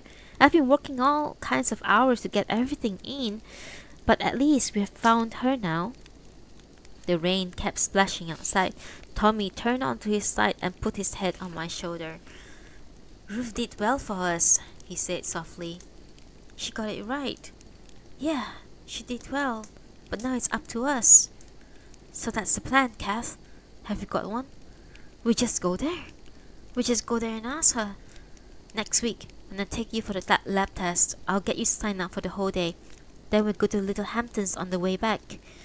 Tommy gave a sigh and put his head deeper into my shoulder. Someone watching might have thought he was being unenthusiastic, but I knew exactly what he was feeling. We had been thinking about the deferrals, the theory about the gallery, all of it for so long, and now suddenly, here we are. It was definitely a bit scary.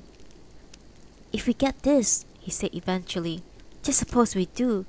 Suppose she let us have 3 years, say, just to ourselves. What do we do exactly? See what I mean, Kath? Where do we go? We can't stay here. This is a center." "I don't know, Tommy. Maybe she'll tell us to go back to the cottages. Maybe it'll be better somewhere else. The White Mansion, maybe. Or perhaps they got some other places, somewhere separate for people like us. We'll just have to see what she says." We lay quietly on the bed for a few more moments, listening to the rain. At some stage, I began prodding him with the food, the way he had been doing to me earlier. Eventually, he retaliated and pushed my feet off the bed altogether.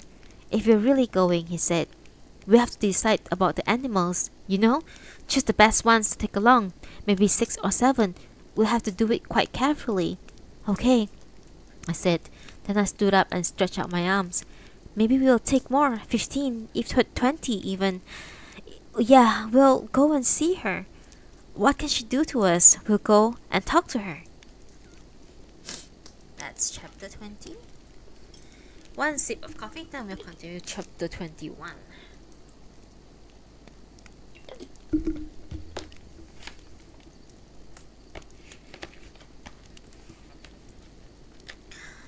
From the days before we went, I had in my mind this picture of me and Tommy standing in front of that door, working up the nerves to press the bell, then having to wait there with hearts thumping.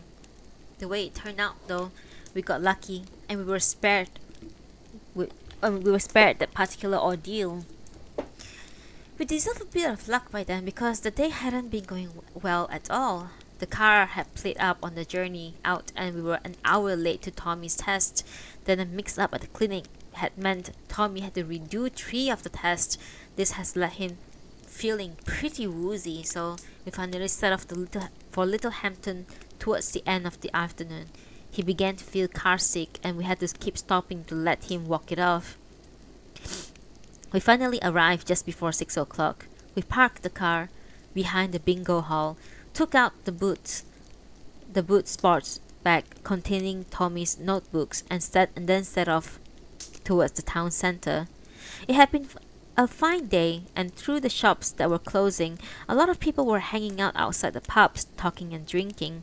Tommy had begun to feel better the more we walked, until eventually he remembered how he had missed lunch because of all the tests and declared that he have to eat something before facing what's in front of us. So, we were searching for some place to buy a takeaway sandwich when he suddenly grabbed my arm so hard I thought he was having some sort of attack. But then he said quietly into my ear, "That's her, Kath. Look, going past the hairdressers." And sure enough, there she was, moving along the opposite pavement dressed in her neat grey suit, just like the one that she has always worn. We set off after Madame at a reasonable distance, first through the pedestrian precinct, then along the near-deserted high street. I think we were both reminded of that day we had followed Ruth Possible through another town. But this time, things proved far simpler, because pretty soon she had led us onto that long seafront street. Because the road was completely straight, and because the setting sun was falling on it all the way down to the end, we found ourselves we could let Madame get quite a way ahead till she wasn't much more than a dot. And there would be still no danger of losing her. In fact, we never even stopped hearing the echoes of her heels, and the rhythmic thudding of Tommy's back against his leg seemed to be a kind of an answer. We went on like that for a long time, past the rows of identical houses. Then the houses on the opposite pavement ran out, areas of flat lawn appeared in their place, and you could see, beyond the lawns, the top of the beach huts lining the seafront. The water itself wasn't visible, but you could tell it was there, just from the big sky and seagull noises. But the houses on our side continued without change, and after a while I said to Tommy, "It's not long now. See the bench over there?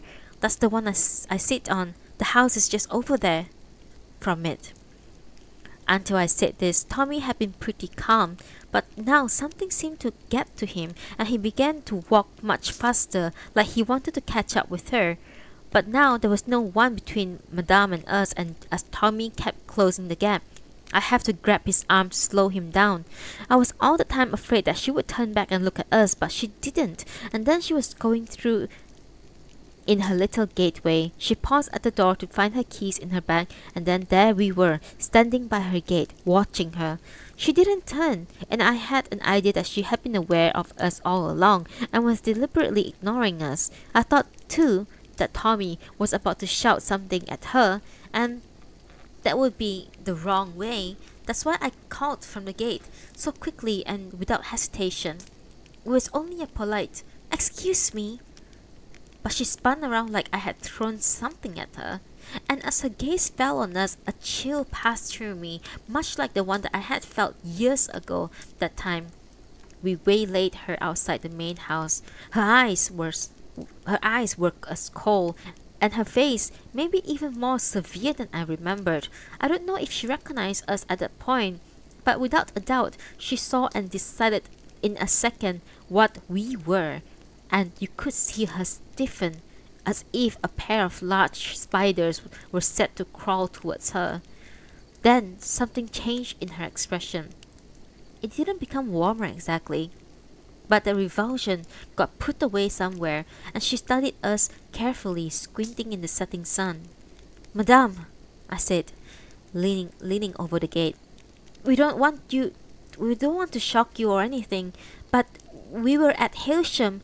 I'm Kathy H. Maybe you remember. This is Tommy D. We haven't come to give you any trouble." She came a few steps back towards us. "From Hailsham," she said, and a small smile actually went across her face. "Well, this is a surprise. You aren't here to give me trouble, that's why you are here?"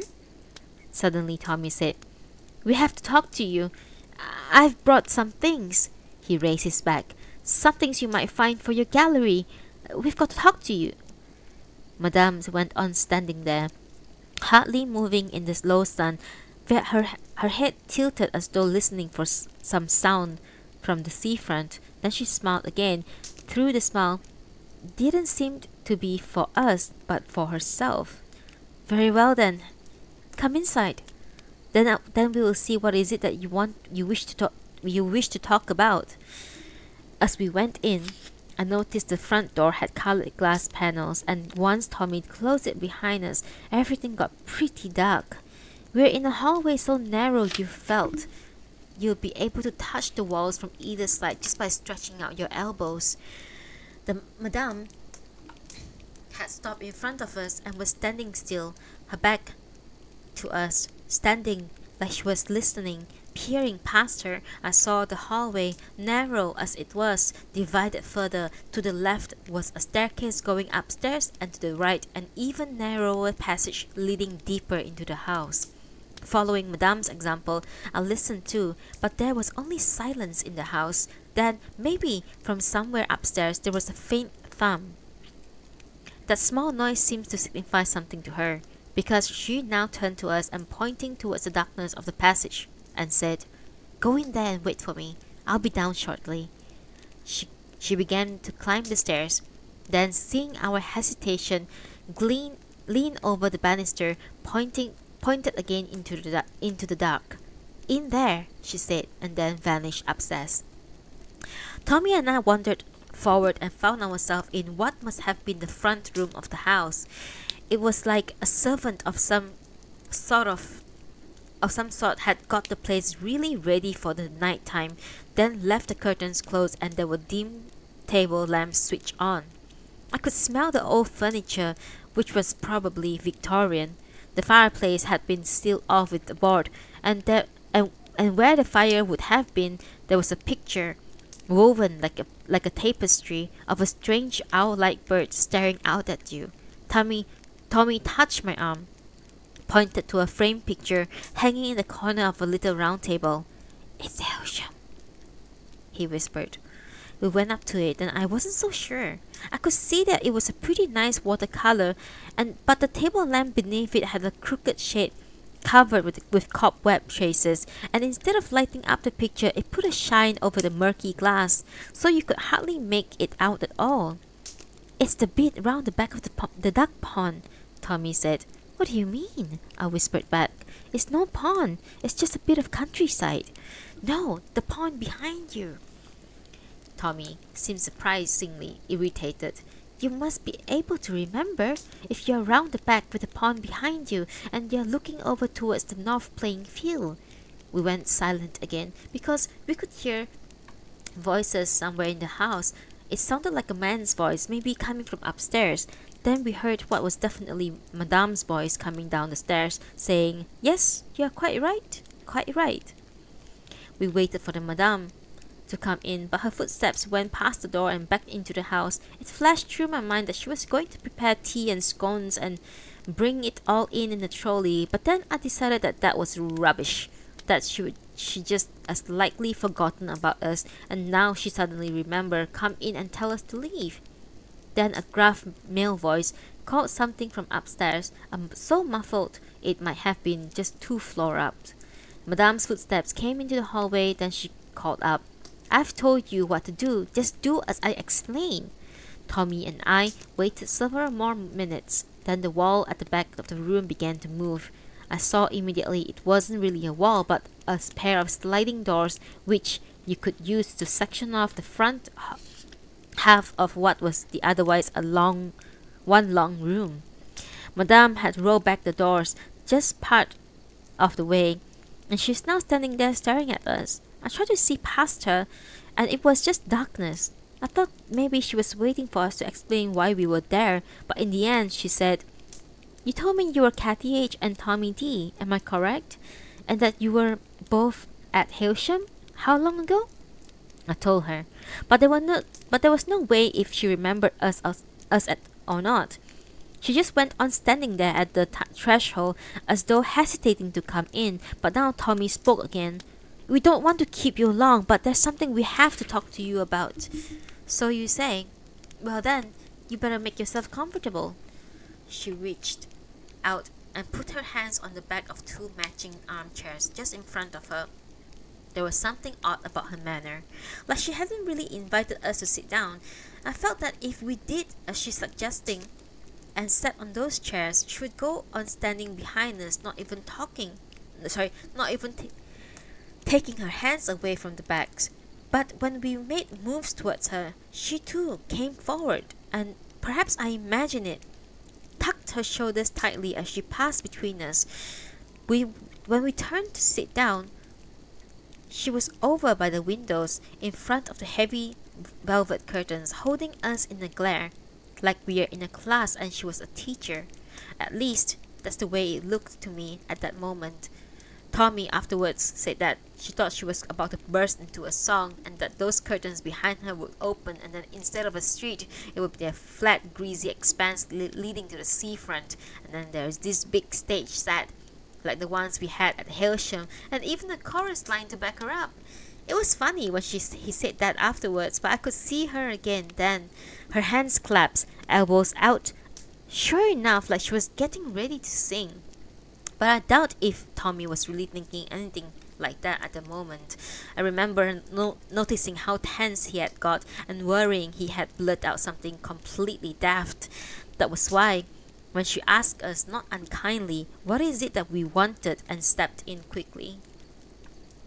It probably came up pretty muddled at first, and after a while, as I became more confident she had heard me out, I calmed down and got a lot clearer. I had been turning over in my mind for weeks and weeks just what I had to say to her. I had gone over it during those long car journeys, and while sitting at quiet tables and in service stations, cafes, it had seemed so difficult then, and I had eventually resorted to a plan. I had memorized word for word a few key lines and then drawn a mental map of how I would go from one point to the next. But now she was there in front of me. Most of what I had prepared seems either unnecessary or completely wrong. The strange thing was, and Tommy agreed when we discussed it afterwards, although at Hailsham she had been like this hostile stranger from the outside, now that we are facing her again, even though she hadn't said or done anything to suggest any warmth towards us, Madame now appeared to me like an intimate, someone much closer to us than anyone knew we had met over the recent years. That's why suddenly all the things I had been preparing in my head just went, and I spoke to her honestly and simply, almost as I might have done years ago to a guardian. I told her what we had heard and the rumors about the Hailsham students and deferrals, and how we realized the rumors might not be accurate, that we weren't banking on anything. And even if it's true, I said, we know you must get tired of it. All these couples coming to you claiming to be in love. Tommy and me, we never would have come and bothered you if we weren't really sure. Sure? It was the first time she had spoken it for ages, and we both jolted back in a bit of a surprise. You say you were sure? Sure that you are in love? How can you know it? You think love is so simple? So you are in love, deeply in love. Is that what you are saying to me? Her voice sounded almost sarcastic, but then I saw, with a kind of shock, little tears in her eyes as she looked from one to the other of us. You believe this? That you are deeply in love, and therefore you have come to me for this deferral? Why? Why did you come to me? If she asked this in a certain way, like the whole idea was completely crazy, then I am sure I would have felt pretty devastated. But she hadn't quite said it like that. She asked it almost like it was a test question she knew the answer to, as if even she had taken other couples through an identical routine many times. That was what kept me hopeful. But Tommy must have got anxious because he suddenly burst in. We came to see you because of your gallery. We think we know what your gallery is for. My gallery? She leaned back on the window ledge, causing the curtains to sway behind her, and took a slow breath. My gallery. You must mean my collection. All those paintings, poems, all those things of yours I gathered over the years. It was hard work for me, but I believed in it. We all did in those days. So you think you know what it was for, why we did it? Well, that would be the most interesting to hear, because I have to say, it's a question I ask myself all the time. She suddenly switched her gaze from Tommy to me. Did I go too far? She asked. I didn't know what to say, so just replied, No, no. I go too far, she said. I'm sorry. I often go too far on this subject. Forget what I just said, young man. You were going to tell me about my gallery. Please let me hear it. It's so you could tell, Tommy said. So you would have something to go on. Otherwise, how would you know when students come to you and say that they are in love? Madame's gaze had drifted over to me again, and I had the feeling that she was staring at something on my arm. I actually looked down to see if there was some bird shit or something on my sleeve. Then I heard her say, And that is why you think I gathered all those things of yours? My gallery, as you would call it? I laughed when I first heard that's what you are calling it. But in time, I too come to think of it as that, my gallery. Now why, young man? Explain it to me. Why would my gallery help in telling which of you are really in love? Because it would help show what we were like, Tommy said. Because of course, Madame cut in suddenly. Your art will reveal your inner selves. That's it, isn't it? Because your art will display your souls. Then suddenly she turned to me and said, I go too far? She said this before, and I again had the impression she was staring at a spot on my sleeve, but by this point a faint suspicion I had ever since the first time she had asked I go too far had started to grow. I looked at Madame carefully, but she seemed to sense my scrutiny and turned back to Tommy. All right, she said. Let us continue. What was it you were telling me? The trouble is, Tommy said, I was a bit mixed up in those days. You were saying something about your art, how art bears the soul of the artist.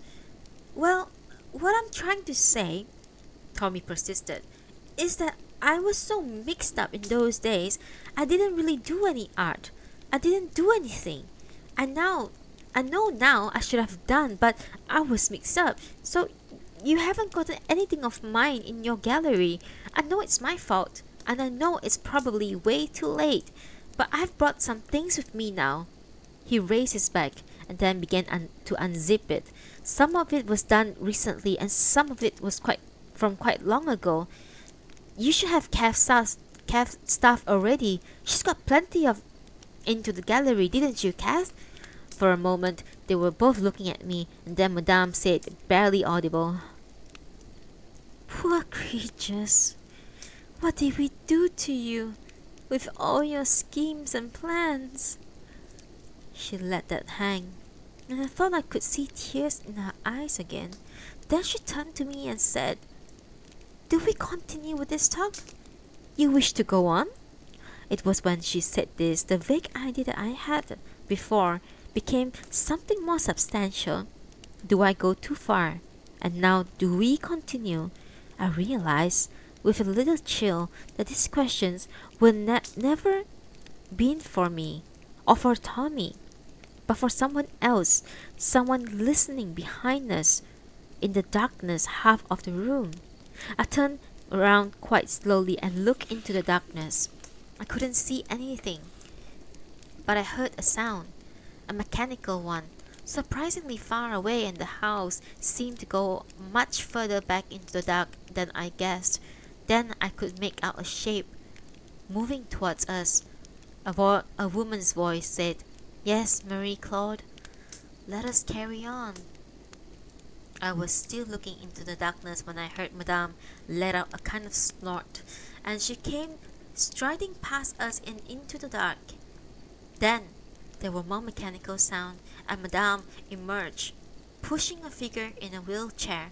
She passed between us again, and for a moment longer Because Madame's back was blocking the view, I couldn't see the person in the wheelchair. But then Madame steered it around to face us and said, "You speak to them. It's you they have come to speak to." I suppose it is. The figure in the wheelchair was frail and contorted, and it was her voice that more than anything that helped me recognize her. "Miss Emily," Tommy said quite softly. "You speak to them," Madame said, as though washing her hands off everything, but she remained standing behind the wheelchair, her eyes blazing towards us. Chapter 22. We're almost done.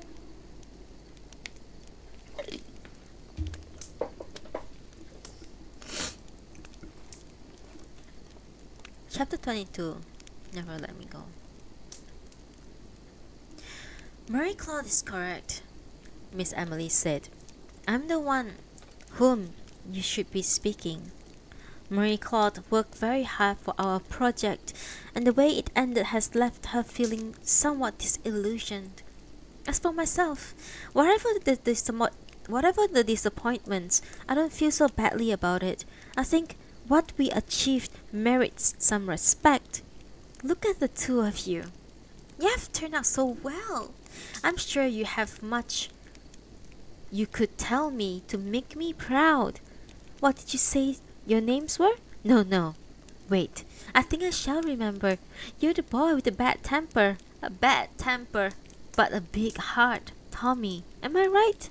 And you, of course, are Kathy H. You have done well as a carer. We have heard a lot about you. I remember, you see. I dare say I can remember you all." "What good does it do you or them?" Madame asked, then strode away from the wheelchair, past the two of us and into the darkness, and for all I know, to occupy the space Miss Emily had been in before. "Miss Emily," I said, "it's very nice to see you again." "How kind of you to say so. I recognize you, but you may not well recognize me. In fact, Kathy H., once, not so long ago, I passed you sitting on that bench over there, and you certainly didn't recognize me then. You glanced at George, the big Nigerian man pushing me. Oh yes, you've got quite a good look at him, and he at you. I didn't say a single word, and you didn't know it was me. But tonight, in context, as it were, we know each other. You both look rather shocked at the sight of me. I have not been well recently, but I am hoping this contraption isn't permanently fixture. Unfortunately, my dears, I won't be able to entertain you for as long as I would like just now, because in a short while some men are coming to take away my bedside cabinet. It's quite a wonderful object. George has put protective padding around it, but I've insisted I'll accompany it myself all the same. You never know with these men. They handle it roughly and hurl it around their vehicles, and their employers claim that it was like that from the start. It happened to us before, so this time I have insisted on going along with it. It's a beautiful object. I had it with me at Hailsham, so I am determined to get a fair price. So when they come, I'm afraid that's when I have to leave you. But I can see, my dears, you have come on a mission close to my heart, to your hearts. I must say, it does cheer me up to see you, and it cheers Marie Claude too, even though you would never know it to look at her. Isn't that so, darling? So she pretends it's not so, but it is.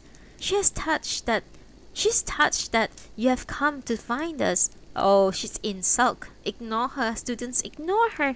Now, I'll try to answer your questions as best as I can. I've heard this rumor countless of times. When we were still at Hailsham, we would get 1 or 3 couples each year trying to get in to talk to us. One even wrote to us. I suppose it's not so hard to find a large estate like that if you mean to break the rules. So, you see, it's been there, this rumor, from long before your time. She stopped, so I said, "What we want to know, Miss Emily, is if the rumor's true or not. She went on gazing at us for a moment, then took a deep breath. Within Hailsham itself, whenever this talk started up, I'll make sure to stamp it out good and proper. But as for what students said after they had left us, what could I do? In the end, I came to believe, and Marie Claude believes this too, don't you, darling? What I mean is, I think it's one that gets created from scratch over and over. You go to the source, stamp it out. You'll not stop it starting elsewhere again. I came to this conclusion and ceased to worry about it. Marie Claude never did worry about it. Her views was, if they're so foolish, let them believe it. Oh yes, don't show me that sour face of yours. That's your view of it from the beginning. After many years of it, I've came not exactly to the same viewpoint, but I began to think, well, perhaps I shouldn't worry. It's not my doing after all. And for the few couples who get disappointed, the rest will never put it to the test anyway. It's something for them to dream about, a little fantasy. What's harm in there? But for the two of you, I can see that this doesn't apply. You are serious. You have thought carefully. You have hoped carefully. For students like you, I do feel regret. It gives me no pleasure at all to disappoint you, but there it is. I didn't want to look at Tommy. I felt surprisingly calm, and even though Miss Emily's words should have crushed us, there was an aspect to them that implied something further, something being held back, that suggested we hadn't yet got to the bottom of things. There was even the possibility she wasn't telling the truth, so I asked, is it the case then that deferrals don't exist? There's nothing you can do? She shook her head slowly from side to side. There's no truth in the rumor. I am sorry. I truly am. Suddenly, Tommy asked, was it true once though, before Hailsham closed? Miss Emily went on shaking her head. It was never true. Even before the Morningdale scandal, even back when Hailsham was considered a shining beacon, an example of how we might move to a more humane and better way of doing things, even then it wasn't true. It's best to be clear about this. A wishful rumor. That's all it ever was. Oh dear. Is that the man who came for the cabinet? The doorbell had gone, and the footsteps came down the stairs to answer it. There were men's voices out in the narrow hall, and Madame came out of the darkness behind us, crossed the room and went out. Miss Emily leaned forward in the wheelchair, listening intently. Then she said, it's not them. It's an awful man from the decorating company again. Marie Claude will see to it. So, my dears, we have a few more minutes more. Was there something else you wish to talk to me about? This is all strictly against regulations, of course, and Marie Claude should never have asked you in, and naturally, I should have turned you out the second I knew you were here, but Marie Claude doesn't care much for their regulations these days, and I must say, neither do I. So, if you wish to stay a bit longer, you are very much welcome. If the rumor was never true, Tommy said, then why did you all take our art staff away? Didn't the gallery exist either? The gallery? Well, that rumor did have some truth to it. There was a gallery, and after a fashion, there still is. These days, it's here, in this house. I had to prune it down, which I regret. But there wasn't room for all of it in here. But why did we take your work away? That's what you are asking, isn't it? Not just that, I said quietly. Why did we do all of that work in the first place? Why train us, encourage us, make us produce all of that if you're just going to give donations anyway and then die? And why all those lessons? Why all those books and discussions? Why Hailsham at all? Madame had said this from the hallway. She came past us again and back into the darkened section of the room. It's a good question for you to ask. Miss Emily's gaze followed her and for a moment remained fixed behind us. I felt the turning to see what looks were being exchanged, but it was almost like we were back at Hailsham and we had to keep facing front with complete attention. Then Miss Emily said, "Yes, why Hailsham at all?"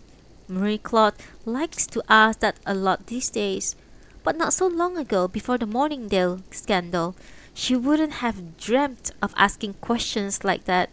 It wouldn't have entered her head. You know that's right. Don't look at me like that. There was only one person those days who would ask questions like that, and that was me. Long before Morningdale, right from the very beginning, I asked that. And that made it easy for the rest of them. Marie Claude, all of the rest of them, they could all carry on without a care.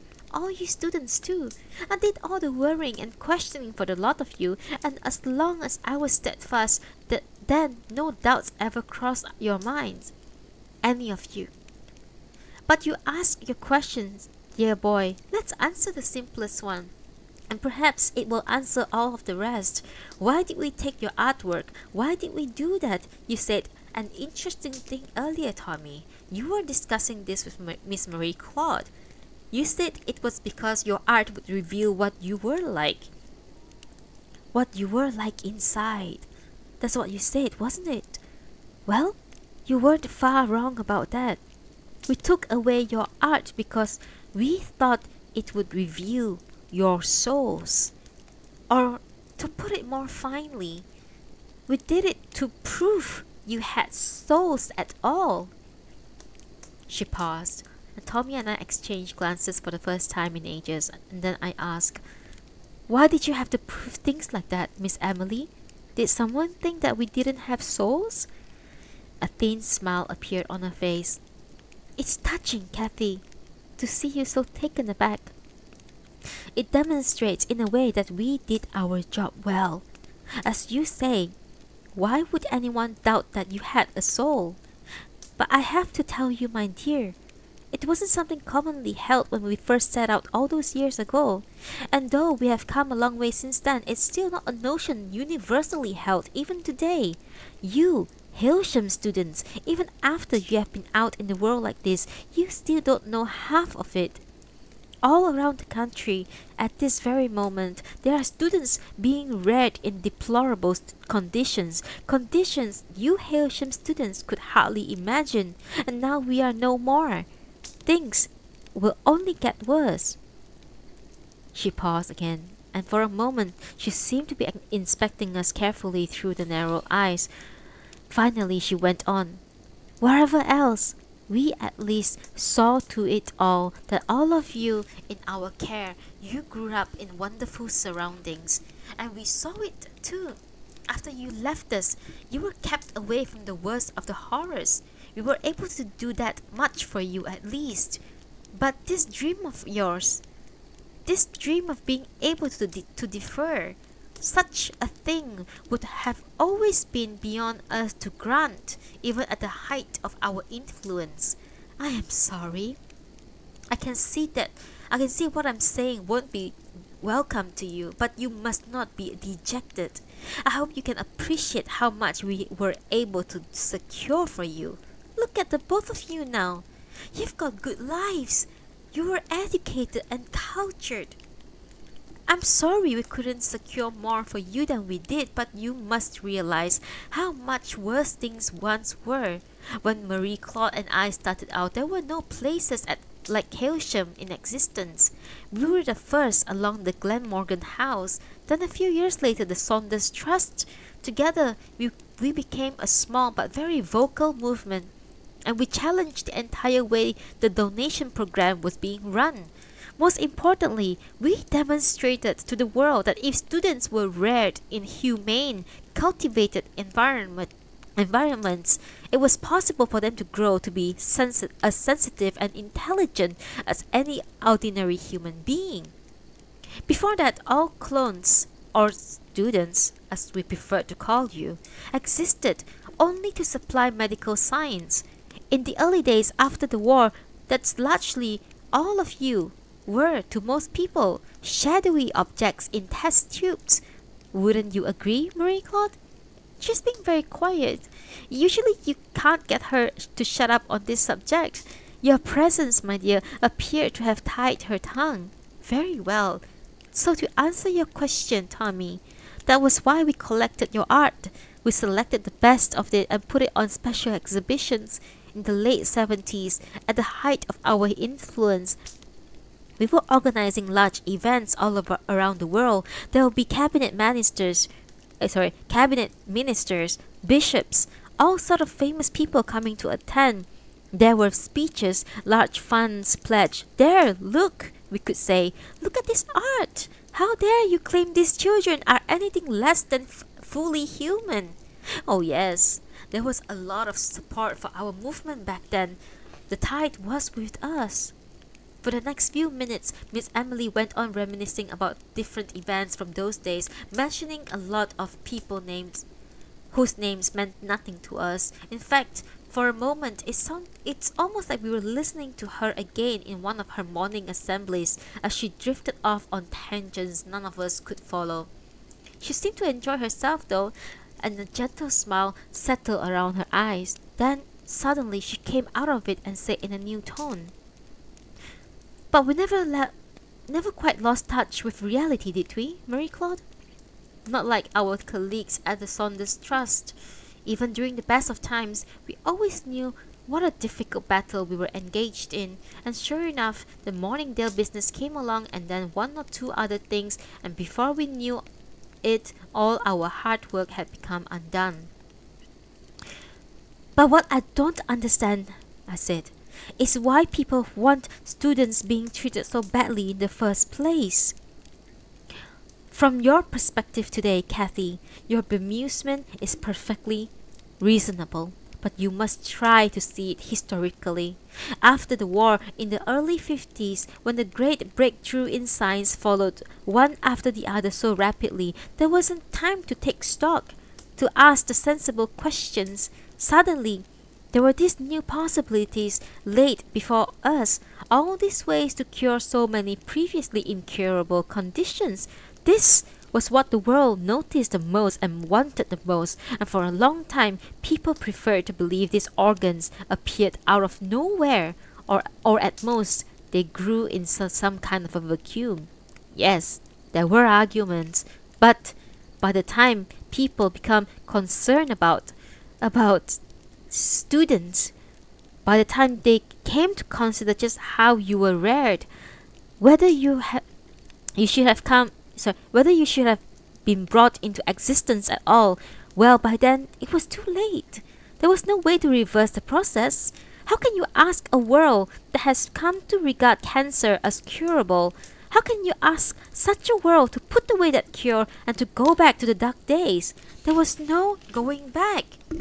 However comfortable people are about your existence, their overwhelming concern was that their own children, their spouses, their parents, their friends did not die from cancer, motor neuron disease, heart disease. So for a long time, you were kept in the shadows and people did their best not to think of you. And if they did, they tried to convince themselves you weren't really like us, that you were less than human. So it didn't matter. And that was how things stood until our little movement came along. But did you see what we were up against? We were virtually attempting to square the circle. Here was the world requiring students to donate. While that remained the case, there would always be a barrier against seeing you as properly human. Well, we fought that battle for many years. And what we won for you, at least, were many improvements. Though, of course, you were only a select few. But then came the Morningdale scandal and the other things, and before we knew it, the climate has quite changed. No one wanted to be supporting us anymore, and our little movement, Hailsham, Glenmorgan, the Saunders Trust, we were all of us swept away. "What was this Morningdale scandal you kept mentioning, Miss Emily?" I asked. "You'll have to tell us because we don't know about it." "Well, I suppose there's no reason why you should. It was never such a large matter in the wider world. It's concerned a scientist named James Morningdale, quite talented in his way. He carried he carried on his work in a remote part of Scotland, where I suppose he thought he would attract less attention. What he wanted to offer people the possibility of having children with enhanced characteristics, superior intelligence, superior athleticism, that sort of thing. Of course, there had been others with similar ambitions, but this Morningdale fellow, he had taken his research much further than anyone before him, far beyond legal boundaries. Well, he was discovered, and they put an end to his work, and that seemed to that, except of course it wasn't, not for us. As I say, it never became an enormous matter, but it did create a certain atmosphere, you see. It reminded them of the fear that they always had. It's one thing to create students, such as yourself, for the donation program, but a generation of children who would take their place in society? Children demonstrably superior to the rest of us? Oh no, that frightens people. They recoil from that. But Miss Emily, I said, what did any of that have to do with us? What did Hailsham have to close because of something like that? We didn't see an obvious connection either, Kathy. Not at first, and I often think of it now. We were culpable not to do so. Had we been more alert, less absorbed with ourselves, if we worked very hard at the stage when the news came out about Morningdale first broke, we might have been able to avert it. Oh, Marie Claude disagrees. She thinks it would have happened no matter what we did, and she might have a point. After all, it wasn't just Morningdale. There were other things at the time. That awful television series, for instance. All these things contributed to the turning of the tide. But I suppose, when it comes down to it, the central flaw was this. Our little movement, we were always too fragile, always too dependent on the whims of our supporters. So long as the climate was in our favor, so long as a corporation or a politician could see the benefit in supporting us, then we were able to keep afloat. But it had been a struggle, and after Morningdale, after Morningdale, after the climate change, we had no chance. The world didn't want to be reminded how the donation program really worked. They didn't want to think about you students and about the conditions you were brought up in. In other words, my dears, they wanted you back in the shadows where you had been before the likes of Marie Claude and myself ever came along, and all those influential people who had once been so keen to help us. Of course, they all vanished. We lost our sponsors one after another in a matter of just a year. We kept going for as long as we could. We went on for 2 years before then Glenmorgan. But in the end, as you know, we were obliged to close, and today there's hardly any trace of the work left. Hardly any trace left of the work we did. You won't find anything like Hailsham anywhere in the country now. All you will find, as ever, are those vast government homes, and even if they are somewhat better than they once were, let me tell you, my dears, you would not sleep for days if you saw what goes on in some of those places. And as for Marie Claude and me, here we are. We have retreated to this house. Upstairs, we have a mountain of your works. That's what we have to remind us of what we did, and a mountain of that too, though that's not nearly so welcome. And the memories, I suppose, of all of you, and the knowledge that we have given you better lives than you would have had otherwise. Don't try and ask them to thank you, Madame's voice said from behind us. Why should they be grateful? They came here looking for something much more. What we gave them all these years, all the fighting we did on their behalf, what do they know of that? They think it's God-given. Until they came here, they knew nothing of it. All they feel now is disappointment because we haven't given them everything possible. Nobody spoke for a while. Then there was noise outside and the doorbell rang again. Madame came out of the darkness and went out into the hall. "This time it must be the man," Miss Emily said. I shall have to get ready, but you can stay a little longer. The men have to bring the things down 2 flights of the stairs. Marie Claude will see they don't damage it." Tommy and I couldn't quite believe that was the end of it. Neither of us stood up. Anyway, there was no sign of anyone helping Miss Emily out of her wheelchair, and I wondered for a moment if she was going to try to get up by herself, but she remained still, leaning forward as before, listening intently. Then Tommy said, "So, there's definitely nothing? No deferral? Nothing like that?" "Tommy," I murmured. I glared at him, but Miss Emily said gently, "No, Tommy, there's nothing like that. Your life must now run the course that's been set for it."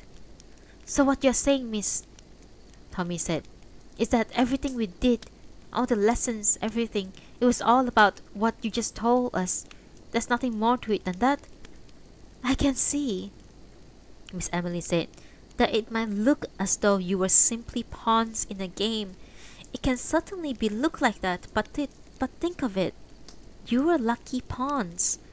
There were a certain climate, and now it's gone. You have to accept that sometimes that's how things happen in the world. People's opinion, their feelings, they go one way than the other. It just so happens you grew up at a certain point in this process."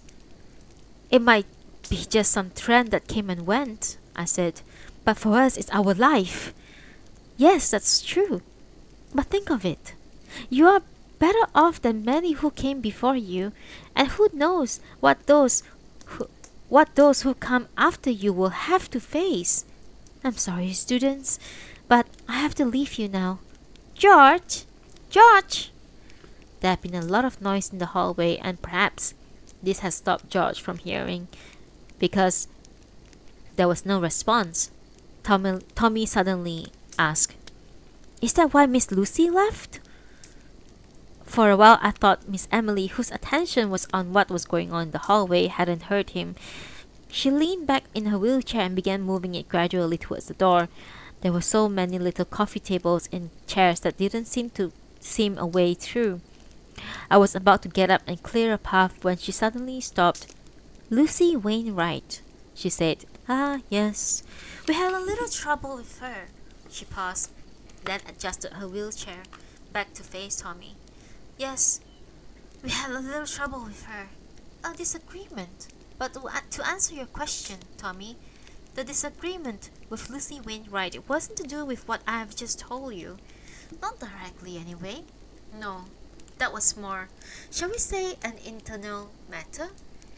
I thought she was going to leave it at that, so I asked, "Miss Emily, if it's all right, we would like to know about it, about what happened to Miss Lucy." Miss Emily raised her eyebrows. "Lucy Wainwright. She was important to you? Forgive me, students, I'm forgetting again. Lucy wasn't with us for long. So for us, she is just a peripheral figure in our memory of Hailsham, and not an altogether happy one. But I appreciate if you were there during those years." She laughed to herself and seemed to be remembering something. In the hall, Madame was telling the men off really loudly, but Miss Emily now seemed to have lost interest. She was going through her memories with a look of concentration. Finally she said, "She was a nice enough girl, Lucy Wainwright. But after she had been with us for a while, she began to have these ideas. She thought you students had to be made more aware of what lay ahead of you, who you were, what you were for. She believed you should be given as full picture as possible. That to do anything less would be somehow to cheat you. We considered her view and concluded that she was mistaken." "Why?" Tommy asked. "Why did you think that?" "Why? She meant well. I'm sure of that. I can see you are very fond of her. She had the makings of an intellect guardian, but what she was wanting to do, it was too theoretical. We had run Hailsham for many years, and we had a sense of what could work, what was best for the students in the long run beyond Hailsham. Lucy Wainwright was idealistic, nothing wrong with that. But she has no grasp of practicalities. You see, we were able to give you something which, even now, no one will ever take from you. And you were able to do that principally by sheltering you. Hailsham would not have Hailsham if we hadn't. Very well. Sometimes that meant we kept things from you, lied to you. Yes, in many ways we fooled you. I suppose you could even call it that. But we sheltered you during those years, and we gave your childhoods. Lucy was well-meaning enough, but if she hadn't had her way, your happiness at Hailsham would have been shattered. Look at the both of you now. I'm so proud to see you both. You built your lives on what we gave you, and you wouldn't be who you are today if we had not protected you. You wouldn't have been so absorbed in your lessons. You wouldn't have lost yourself in your art and your writing. Why should you have done, knowing what lay in store for each of you? You would have told us it was all pointless, but how could we have argued with you? So she had to go. We could hear Madame now shouting at the man. She hadn't lost her temper exactly, but her voice was frighteningly stern, and the men's voices, which until at this point had been arguing with her, fell silent. Perhaps it's just as well I remained here with you, Miss Emily said. Marie Claude does this sort of thing so much more efficiently. I don't know what made me say it. Maybe it was because I knew the visit would have to finish pretty soon. Maybe I was getting curious to know how exactly Miss Emily and Madame felt about each other. Anyway, I said to her, lowering my voice and nodding towards the doorway, Madame never liked us. She has always been afraid of us, in the way people are afraid of spiders and things. I waited to see if Miss Emily would get angry, no longer caring much if she did. Sure enough, she turned to me sharply as if I had thrown a ball of paper at her, and her eyes flashed in a way that reminded me of her Hailsham days, but her voice was even and soft when she replied, Marie Claude has given everything for you. She has worked and worked and worked. Make no mistakes about it, my child. Marie Claude was on your side and will always be on your side. Is she afraid of you? We are all afraid of you. I myself have to fight back my dread of you all almost every day when I was at Hailsham. There were times I would look down at you all from my study window, and I felt such revulsion. She stopped, and then something in her eyes flashed again. But I was determined not to let such feelings stop me from doing what was right. I fought those feelings and I won. Now if you'd be so good as to help me out here, George should be waiting with my crutches. With us at each elbow, she walked carefully into the hall, where a large man in nursing uniform started with alarm and quickly produced a pair of crutches. The front door was open to the street, and I was surprised to see there was still daylight left. Madame's voice was coming from outside, talking more calmly now to the man. It felt like time for Tommy and me to slip away, but the George man was helping Miss Emily with her coat, while she stood steadily between her crutches. There was no way we could get past, so we just waited. I suppose, too, we were waiting to say goodbye to Miss Emily. Maybe, after everything else, we wanted to thank her. I'm not sure. But she is now preoccupied with her cabinet. She began to make urgent points to the man outside, and then left with George, not looking back at us. Tommy and I stayed in the hall for a while longer, not sure what to do, but eventually we did wander outside and noticed the lamps had come on all the way down the long street, even though the sky wasn't yet dark. A white van was starting up its engine. Right behind was a big old Volvo with Miss Emily in the passenger seat. Madame was crouching by the window, nodding to something Miss Emily was saying, while George closed up the boot and moved around to the driver's door. Then the white van moved off and Miss Emily's car followed. Madame watched the departing vehicles for a long time. Then she turned as though to back to the house, and seeing us on the pavement, stopped abruptly, almost shrinking back. "We are going now," I said. "Thank you for talking to us. Please say goodbye to Miss Emily for us." I could see her studying me in the fading light. Then she said, "Kathy H. I remember you." "Yes, I remember." She fell silent, but went on looking at me. "I think I know what you're thinking about," I said in the end. "I think I can guess." "Very well." Her voice was dreamy, and her gaze had slightly lost focus. "Very well. You're a mind reader. Tell me." "There was a time you saw me once, one afternoon in the dormitories.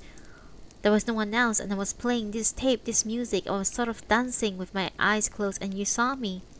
"That's very good. A mind reader. You should be on the stage. I only recognized you just now. But yes, I remember that occasion. I still think about it from time to time." "That's funny. So do I." "I see." We could have ended the conversation there. We could have said goodbye and left, but she stepped closer to us, looking into my face all the time. "You were much younger then," she said. "But yes, it's you."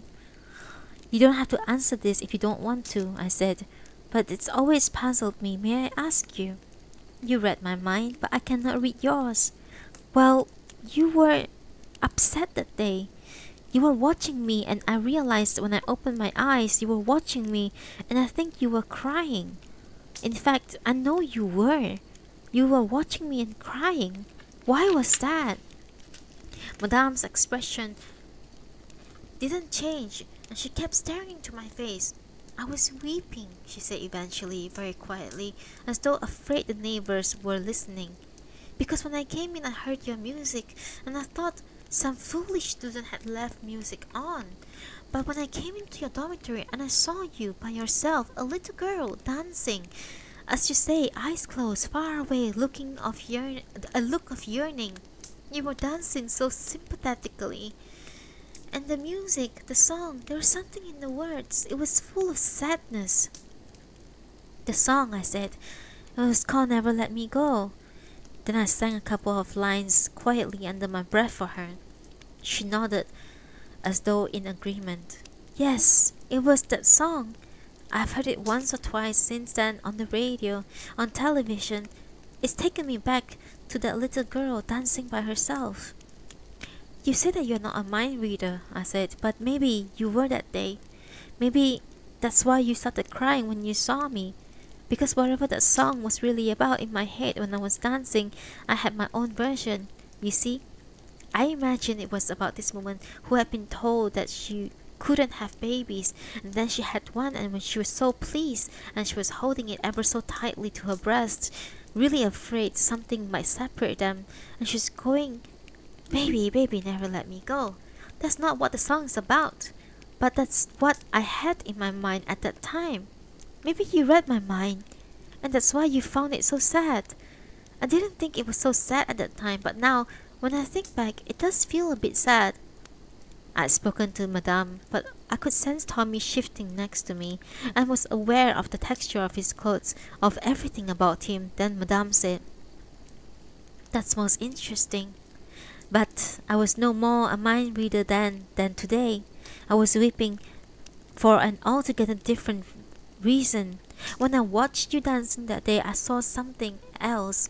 I saw the new world coming rapidly, more scientific, efficient, yes, more cures for the old sicknesses, very good, but a harsh, cruel world.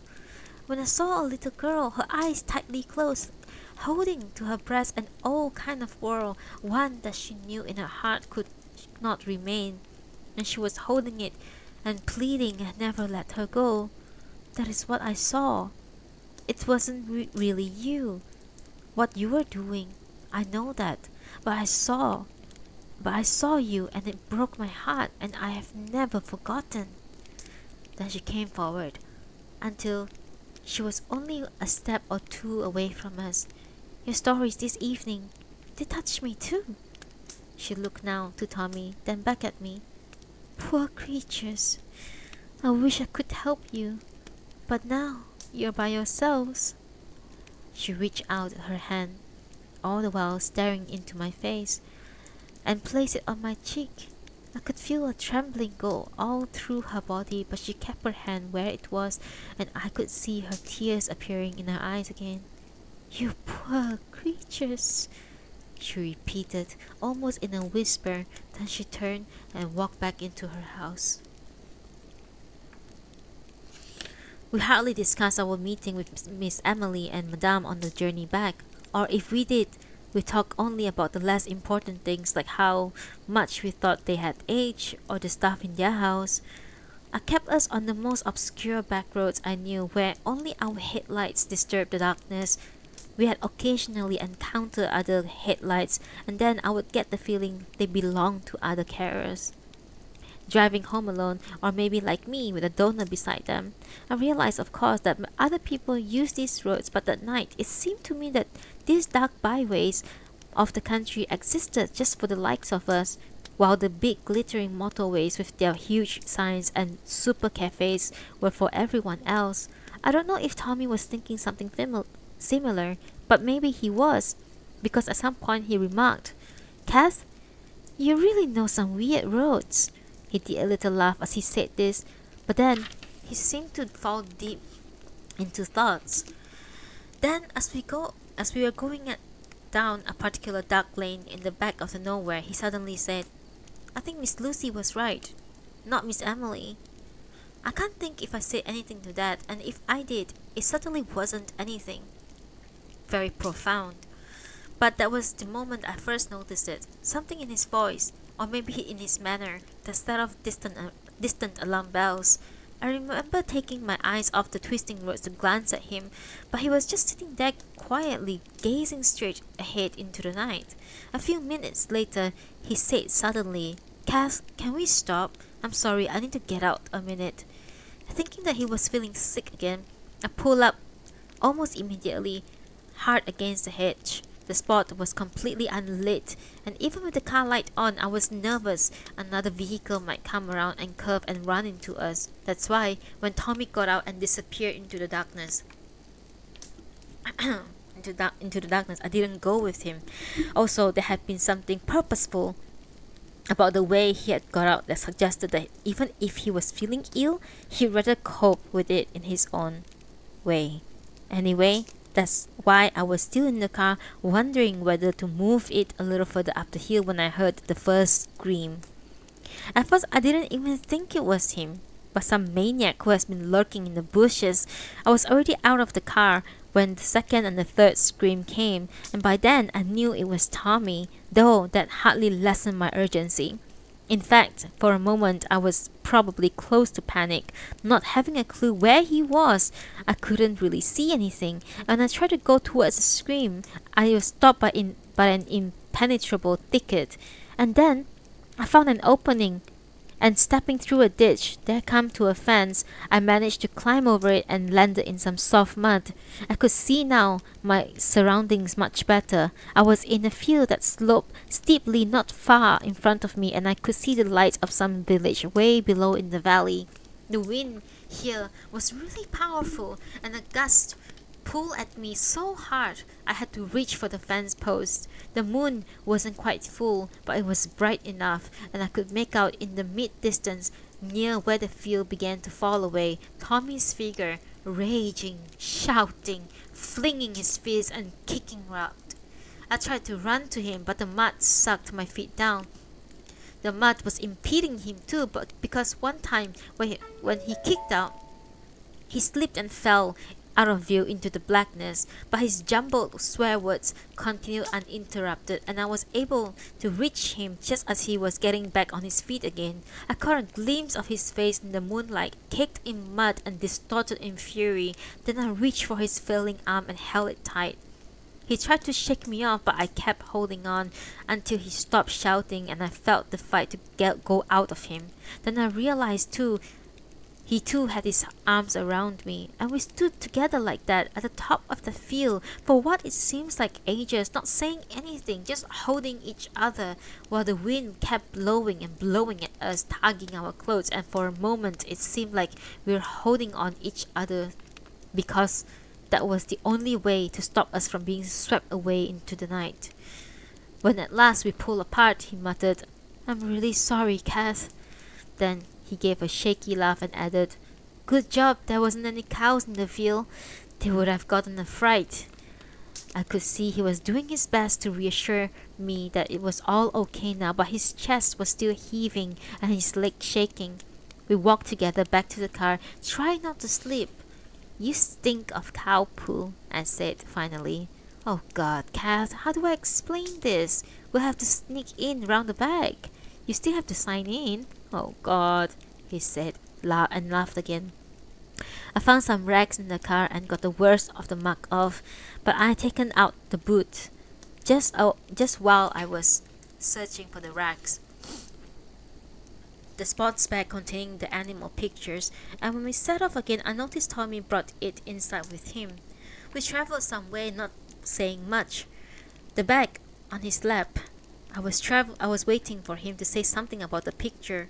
It even occurred to me that he was working up to another rage when he threw all the pictures out of the window. But when he held the bag protectively with both of his hands and kept staring in the dark unfolding before us, after a long period of silence, he said, I'm sorry about just now, Kath. I really am. I'm a real idiot." Then he added, "What are you thinking, Kath?" "I was thinking," I said, "about back then at Hailsham, when you used to go bonkers like that, and we couldn't understand it. We couldn't understand how you could ever get like that. And I was just having this idea, just a thought really. I was thinking maybe the reason you used to get like this was because at some level you always knew." Tommy thought about this, then shook his head. "Don't think so, Kath. No, it was just me. Always just me. Me being an idiot. That's all it ever was." Then after a moment, he did a small laugh and said, "But that's a funny idea. Maybe I didn't know. Somewhere inside, deep down, something the rest of you didn't." Now we are closing up the book with chapter 23. Last chapter. Part 3, chapter 23 of Never Let Me Go. We are ending the stream after this next chapter. One sip of coffee and we shall start.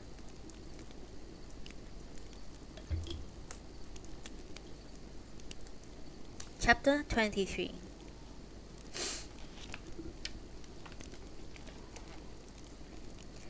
Nothing seemed to change much in the week or so after the trip.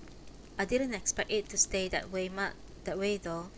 And sure enough, by the start of October, I started to notice little differences. For one thing, though, Tommy carried on with his animal pictures. He became cagey about doing them in my presence. We weren't quite back to how it was when I had first become his carer, and all the cottager's stuff was still hanging over us. But it was like he had thought about it and come to a decision that he would continue with the animals as the mood took him. But if I came in, he would stop and put them away. I wasn't that hurt by this. In fact, in many ways, it was a relief. Those animals staring us in the face when we were together would have only made things more awkward. But there were other changes I found less easy. I don't mean we weren't still having some good times up in his room. We were having sex every now and then, but what I couldn't help noticing was how, more and more, Tommy tended to identify himself with other donors at the centers. If, for instance, there's the two of us reminiscing old Hailsham people, he would sooner or later move the conversation around to one of his current donor friends who had maybe said or done something similar to what we were recalling. There was one time in particular when I drove into the Kingsfield after a long journey and stepped out of the car, the square was looking a bit like that time I had come to the center with Ruth the afternoon we had gone to see the boat. It was the overcast autumn afternoon, and there was no one about except for a group of donors clustered under the overhanging of the roof of the recreation building.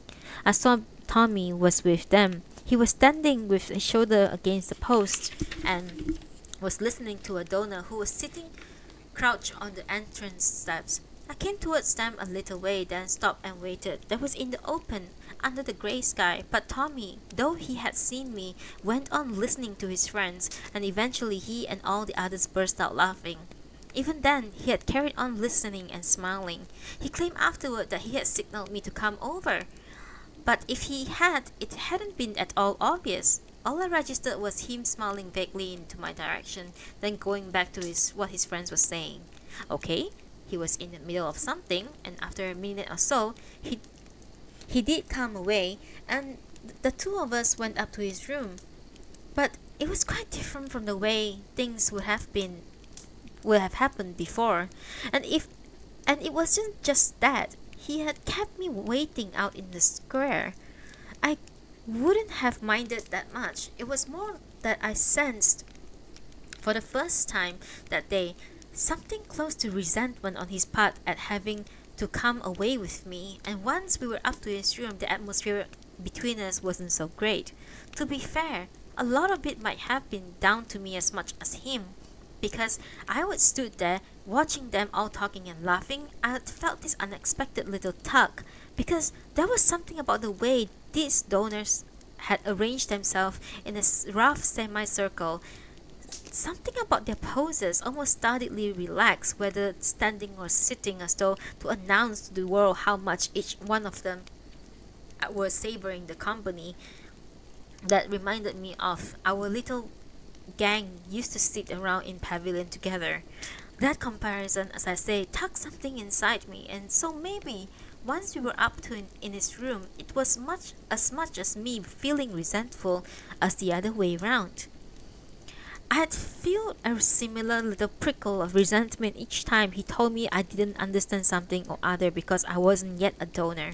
But apart from one particular time, which I'll come in a moment, a little prickle was all it was. Usually he would say these things to me half jokingly, almost affectionately, and even when there was something more to it, like the time he told me to stop taking his dirty washings to the laundry because he could do it himself, it's hardly amounted to a row. That time I had asked him, "What difference does it make which one of us takes the towels down? I'm going out that way anyway." To which he has shaken his head and said, "Look, Kath, I'll sort out my own things. If you are a donor, you will see."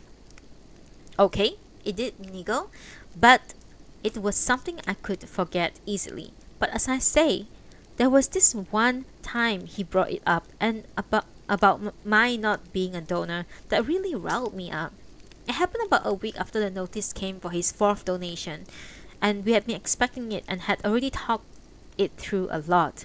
In fact, we had had some of our most intimate conversations since the Little Hampton trip, discussing about the 4th donation. I've known donors to react in all sort of way to their 4th donation. Some want to talk about it all the time, endlessly and pointlessly. Others will only joke about it, while others refuse to discuss it at all. And there's this odd tendency among donors to treat a 4th donation as something worthy of congratulation. A donor on the 4th, even one who has been pretty unpopular up till then, is treated with a special respect. Even the doctors and nurses play up this a lot. A donor on the 4th will go on for a check and will be greeted by white coats smiling and shaking their hands. Well, Tommy and I, we talk about all of this, sometimes jokingly, other times seriously and carefully, and we discuss all the different ways people try to handle it and which ways made the best sense. Once laying side by side on the bed with the dark coming on, he said, "You know why it is, Kath? Why everyone worries so much about the 4th? It's because they're not sure they will really complete. If you knew for certain you would complete, it would be easier. but they never tell us for sure. I had been wondering for a while if this would come up, and I had been thinking about it for how I would respond. But when it did, I couldn't find much to say. I just said, it's just a lot of rubbish, Tommy. Just talk, wild talk. It's not even worth thinking about. But Tommy would have known I have nothing to back up my words. Would have too. He would have known too. He was raising questions to which even doctors have no certain answers. You'll have heard the same talk, how maybe after the fourth donation, even if you are technically complete, you are still conscious in some way or another. How then you find there are more donations, plenty of them, and on the other side of the line, how there are no more recovery centers, no carers, no friends, how there's nothing to do except watch your remaining donation until they switch you off. It's a horror movie stuff. And most of the time, people don't want to think about it. Not the white coats, not the carers, and usually not the donors. Now and again, a donor will bring it up, as Tommy did that evening, and I wish we had talked about it.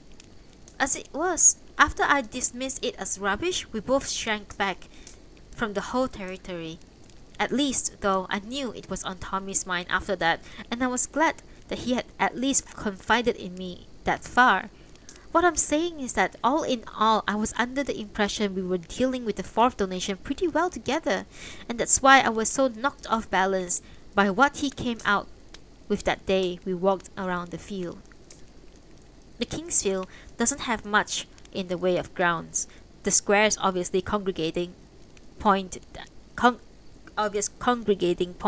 and the few bits behind the buildings look more like a wasteland.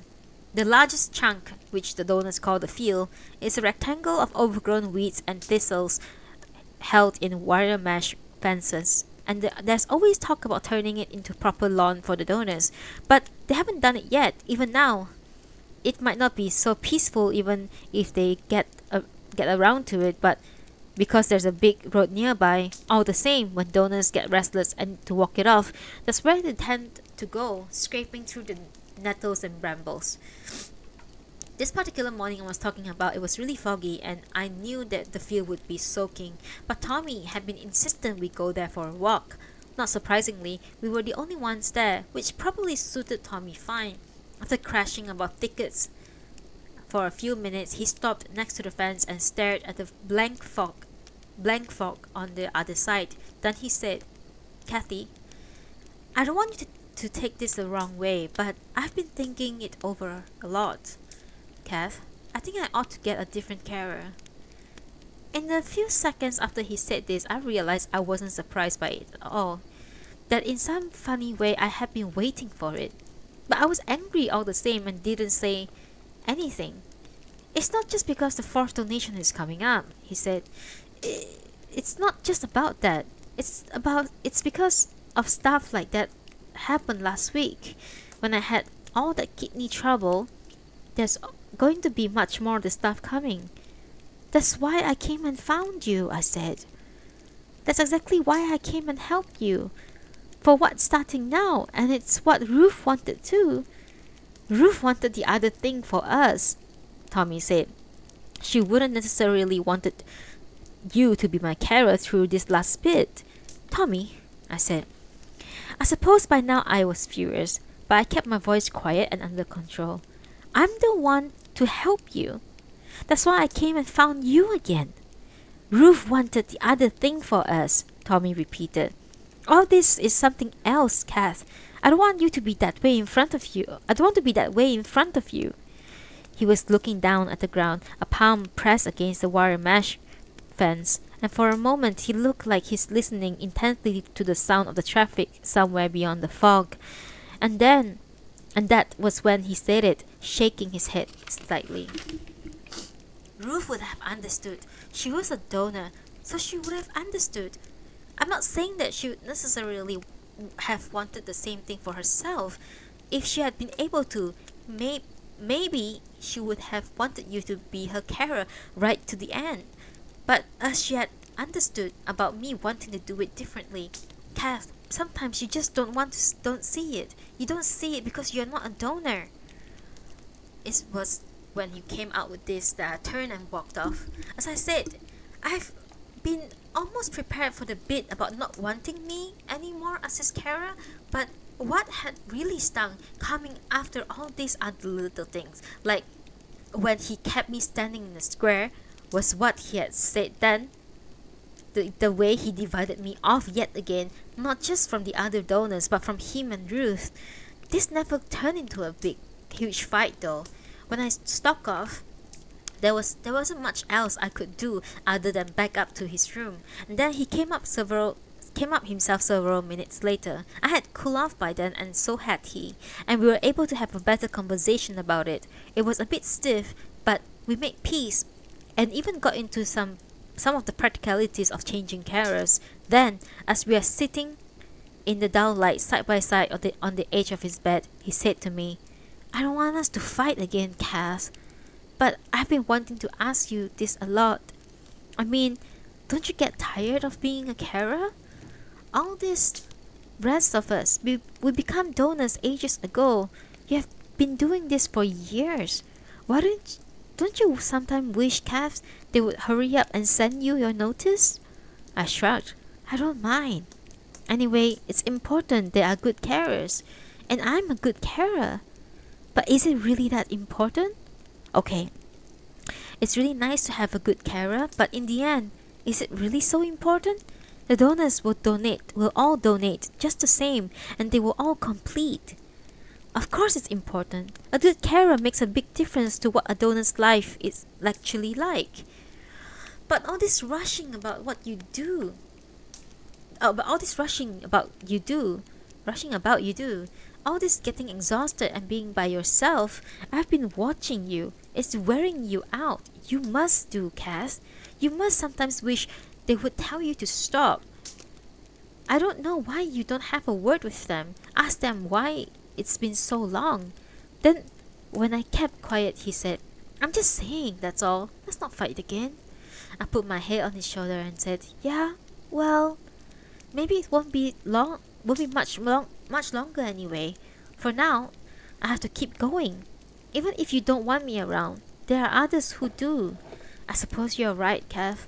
You're a really good carer, and you'll be the perfect one for me too if you weren't you." He did a laugh and put his arm around me, though we kept sitting side by side. Then he said, "I keep thinking about this river somewhere with the water moving really fast, and these two people in the water trying to hold on to each other, holding on as hard as they can. But in the end, it's just too much. The current's too strong. They've got to let go, drift apart. That's how I think it is with us. It's a shame, Kath, because we love each other all of our life. But in the end, we can't stay together forever."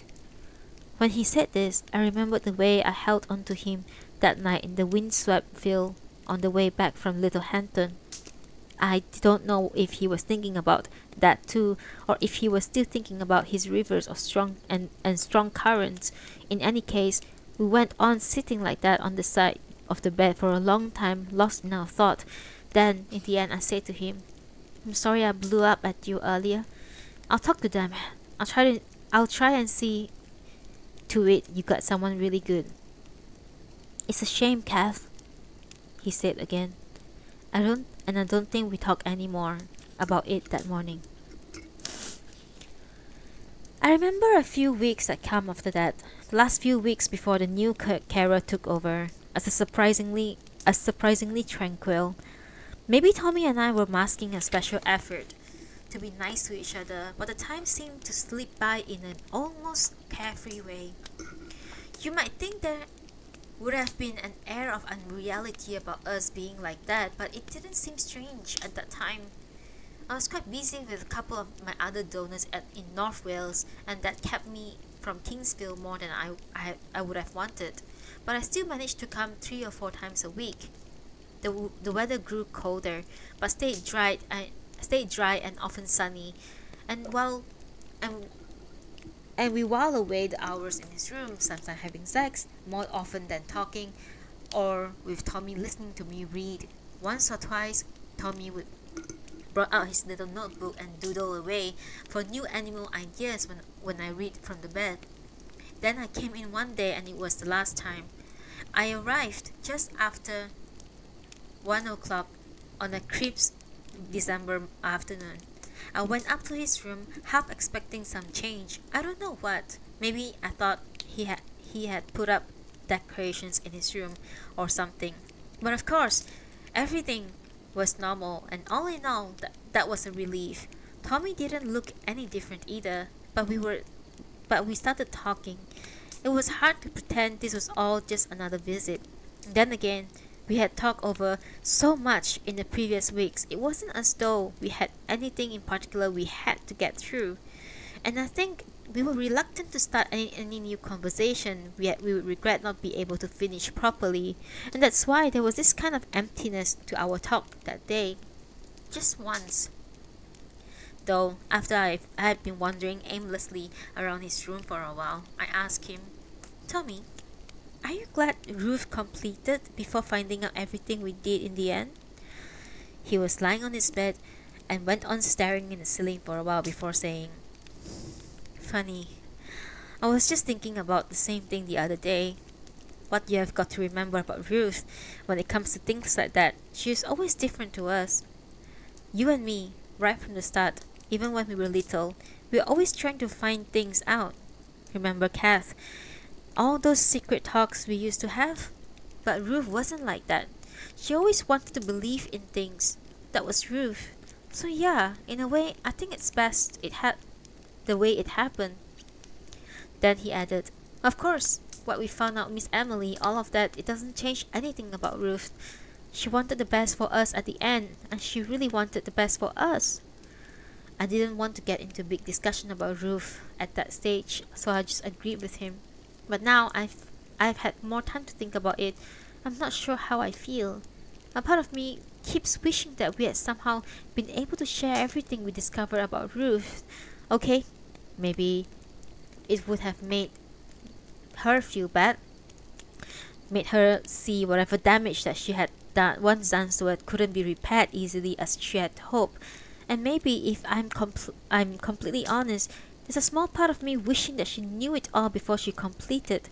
But in the end, I think it was something else. Something much more than my feeling vengeful and mean-spirited. Because Tommy said that she wanted the best for us in the end, and though she said that day in the car I would never forgive her, she was wrong about that. I have got no anger left for her now. When I say I wish she had found out the whole score, it's more because I feel sad at the idea of her finishing up indifferent from me and Tommy. The way it is, it's like there's a line with us on one side and Ruth is on the other. And when all said and done, I feel sad about that. And I think she would too if she could see it. Tommy and I, we didn't do a big farewell number that day. When it was time, he came downstairs with me, which he didn't usually do, and we walked across the square together to the car. Because of the time of the year, the sun was already setting behind the buildings. There was a few shadowy figures as usual under the overhanging roof, but the square itself was empty. Tommy was silent all the way to the car. Then he did a little laugh and said, "You know, Kath, when I used to play football back at Hailsham, I had this secret thing I did. When I scored a goal, I would turn around like this." He raised both of his arms in triumph, "and I would run back to my mates. I never went mad or anything, just ran back with my arms up like this." He paused for a moment, his arms still in the air, then he lowered them back and smiled. "In my head, Cass, when I was running back, I always imagined that I was splashing through water. Nothing deep, just about just up to the ankles at the most. That's what I used to imagine. Every time. Splash, splash, splash." He put his arms up again. "It felt really good. You have just scored. You turn and then splash, splash, splash." He looked at me and did another laugh. "All this time, I never told a single soul." I laughed too and said, "You're a crazy kid, Tommy." After that we kissed. Just a small kiss. Then I got into the car. Tommy kept standing there while I turned the thing around. Then as I pulled away, he smiled and waved. I watched him in my rear view mirror. He smiled and waved. Sorry, I watched him in my rear view mirror, and he was standing there almost till the last moment. Right at the end, I saw him raise his hand vaguely and turn towards the overhanging roof. Then the square had gone from the mirror. I was talking to one of my donors a few days ago who was complaining about how memories, even your most precious one, fade surprisingly quickly. But I don't go along with that. The memories I value most, I don't see them ever fading. I lost Ruth, then I lost Tommy, but I won't lose my memories with them. I suppose I lost Hailsham too. You still hear stories about some ex-Hailsham students trying to find it, or rather, the place where it used to be. And the odd rumor will go around sometimes about what Hailsham has become these days: a hotel, a school, a ruin. Myself, for all the driving I do, I've never tried to find it. I'm not really interested in seeing it, whatever way it is right now. Mind you, though I say I never go looking for Hailsham, what I find is that sometimes when I'm driving around, I suddenly think I've spotted a bit of it.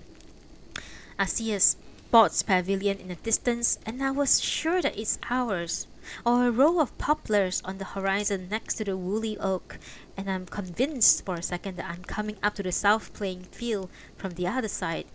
Once, on a grey morning on a long stretch of road in Gloucestershire, I passed a broken down car in lay-by, and I was sure the girl standing in front of it, gazing emptily out towards the oncoming vehicles, was Susanna C., who had been a couple years above us and one of the sales monitors.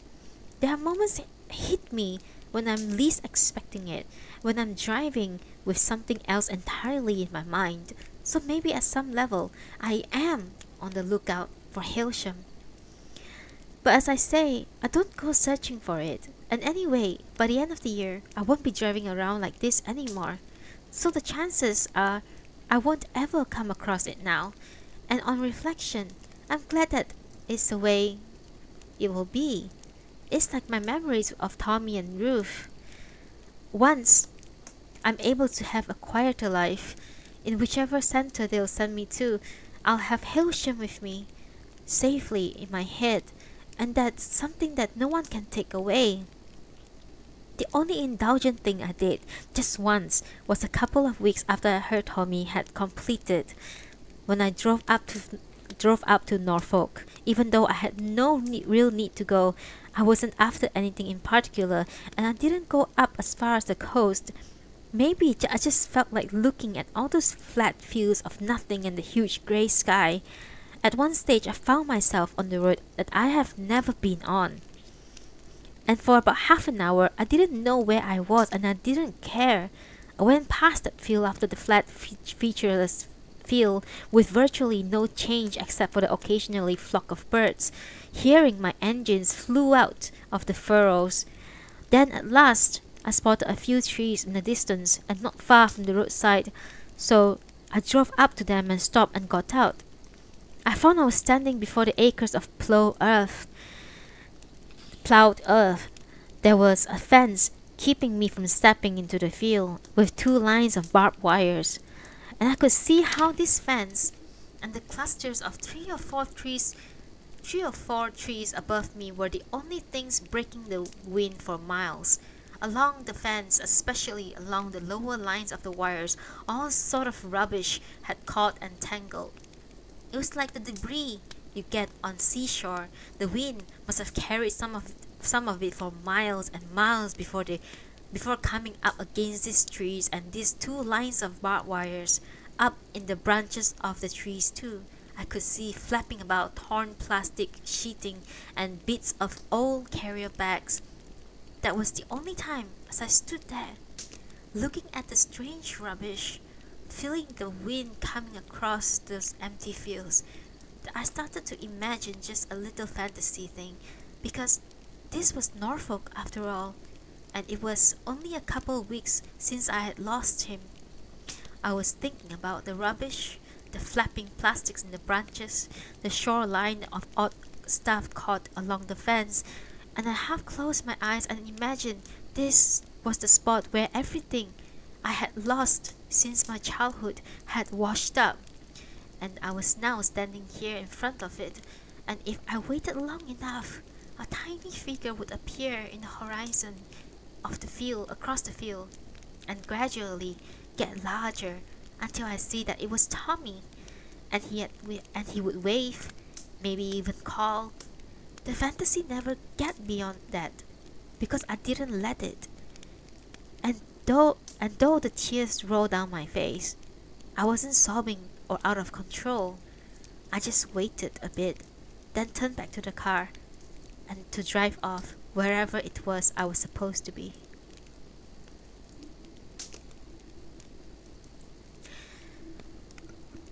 And that is the end of Never Let Me Go. Thank you, thank you, thank you, thank you everyone for listening. I'm so sorry it took me 2 weeks to get to part 3, but we are finally done with the book. It's a great story. I don't know how much you guys understood it, but yeah.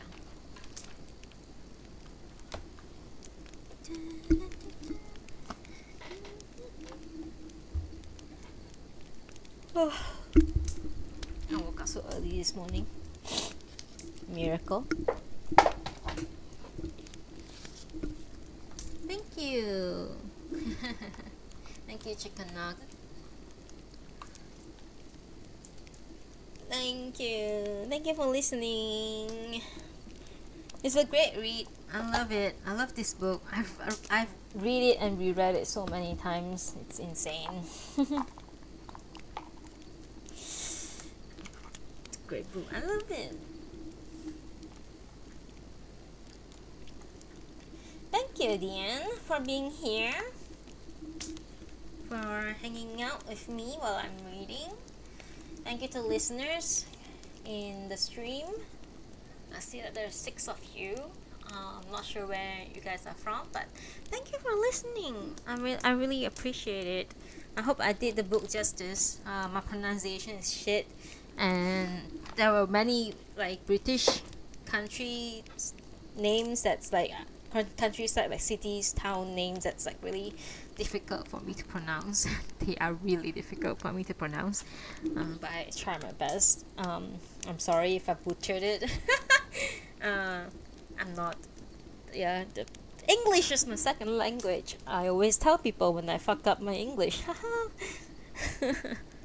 So yeah, thank you so much. I got a bit sad at the end. It's a very sad ending. Yeah. It's the ending is pretty great. But I highly recommend you all to watch the movie Never Let Me Go, 2010.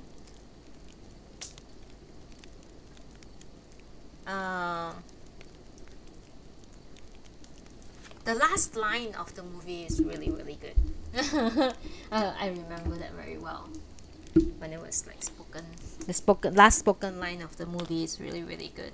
I recommend everyone to watch it. Thank you so much. Thank you so much. Thank you, Nugget, for making it here. Thank you, Deanne. Yeah, haven't seen you in a bit, chicken nuggets. Alright, without further ado, I'm gonna end my stream here today. Thank you for watching.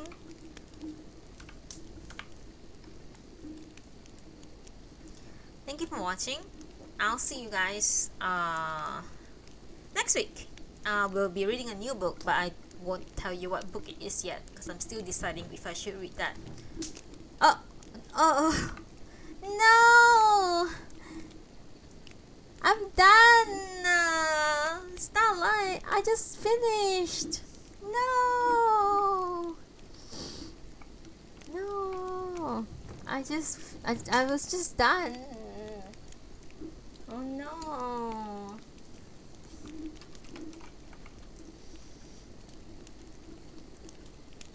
You have to watch the VOD for the part 3. Cause I just finished. Yeah, part 3. I finished. Yeah, I had part 3 left, and I finished part 3 already. So the whole book is done. I was going to end my stream and just popped in. Oh no! You have to rewatch the VOD. I'll put it up on YouTube and everything. I'm so sorry.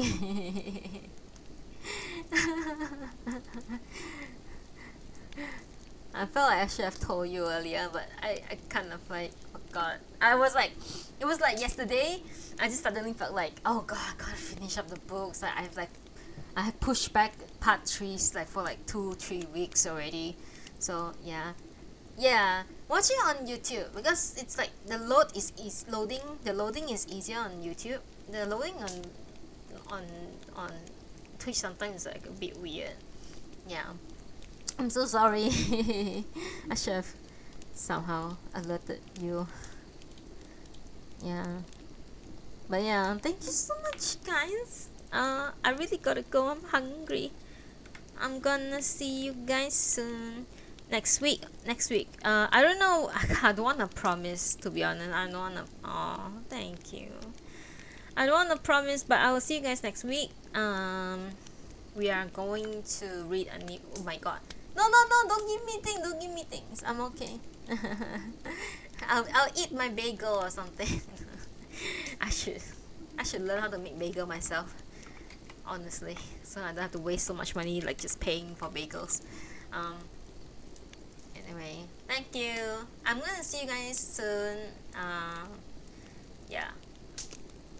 One of these days I'll have to stream my P9S pork because I really want to clear it, but I'll see. Thank you. Oh my god, there are more and more people coming in. Okay.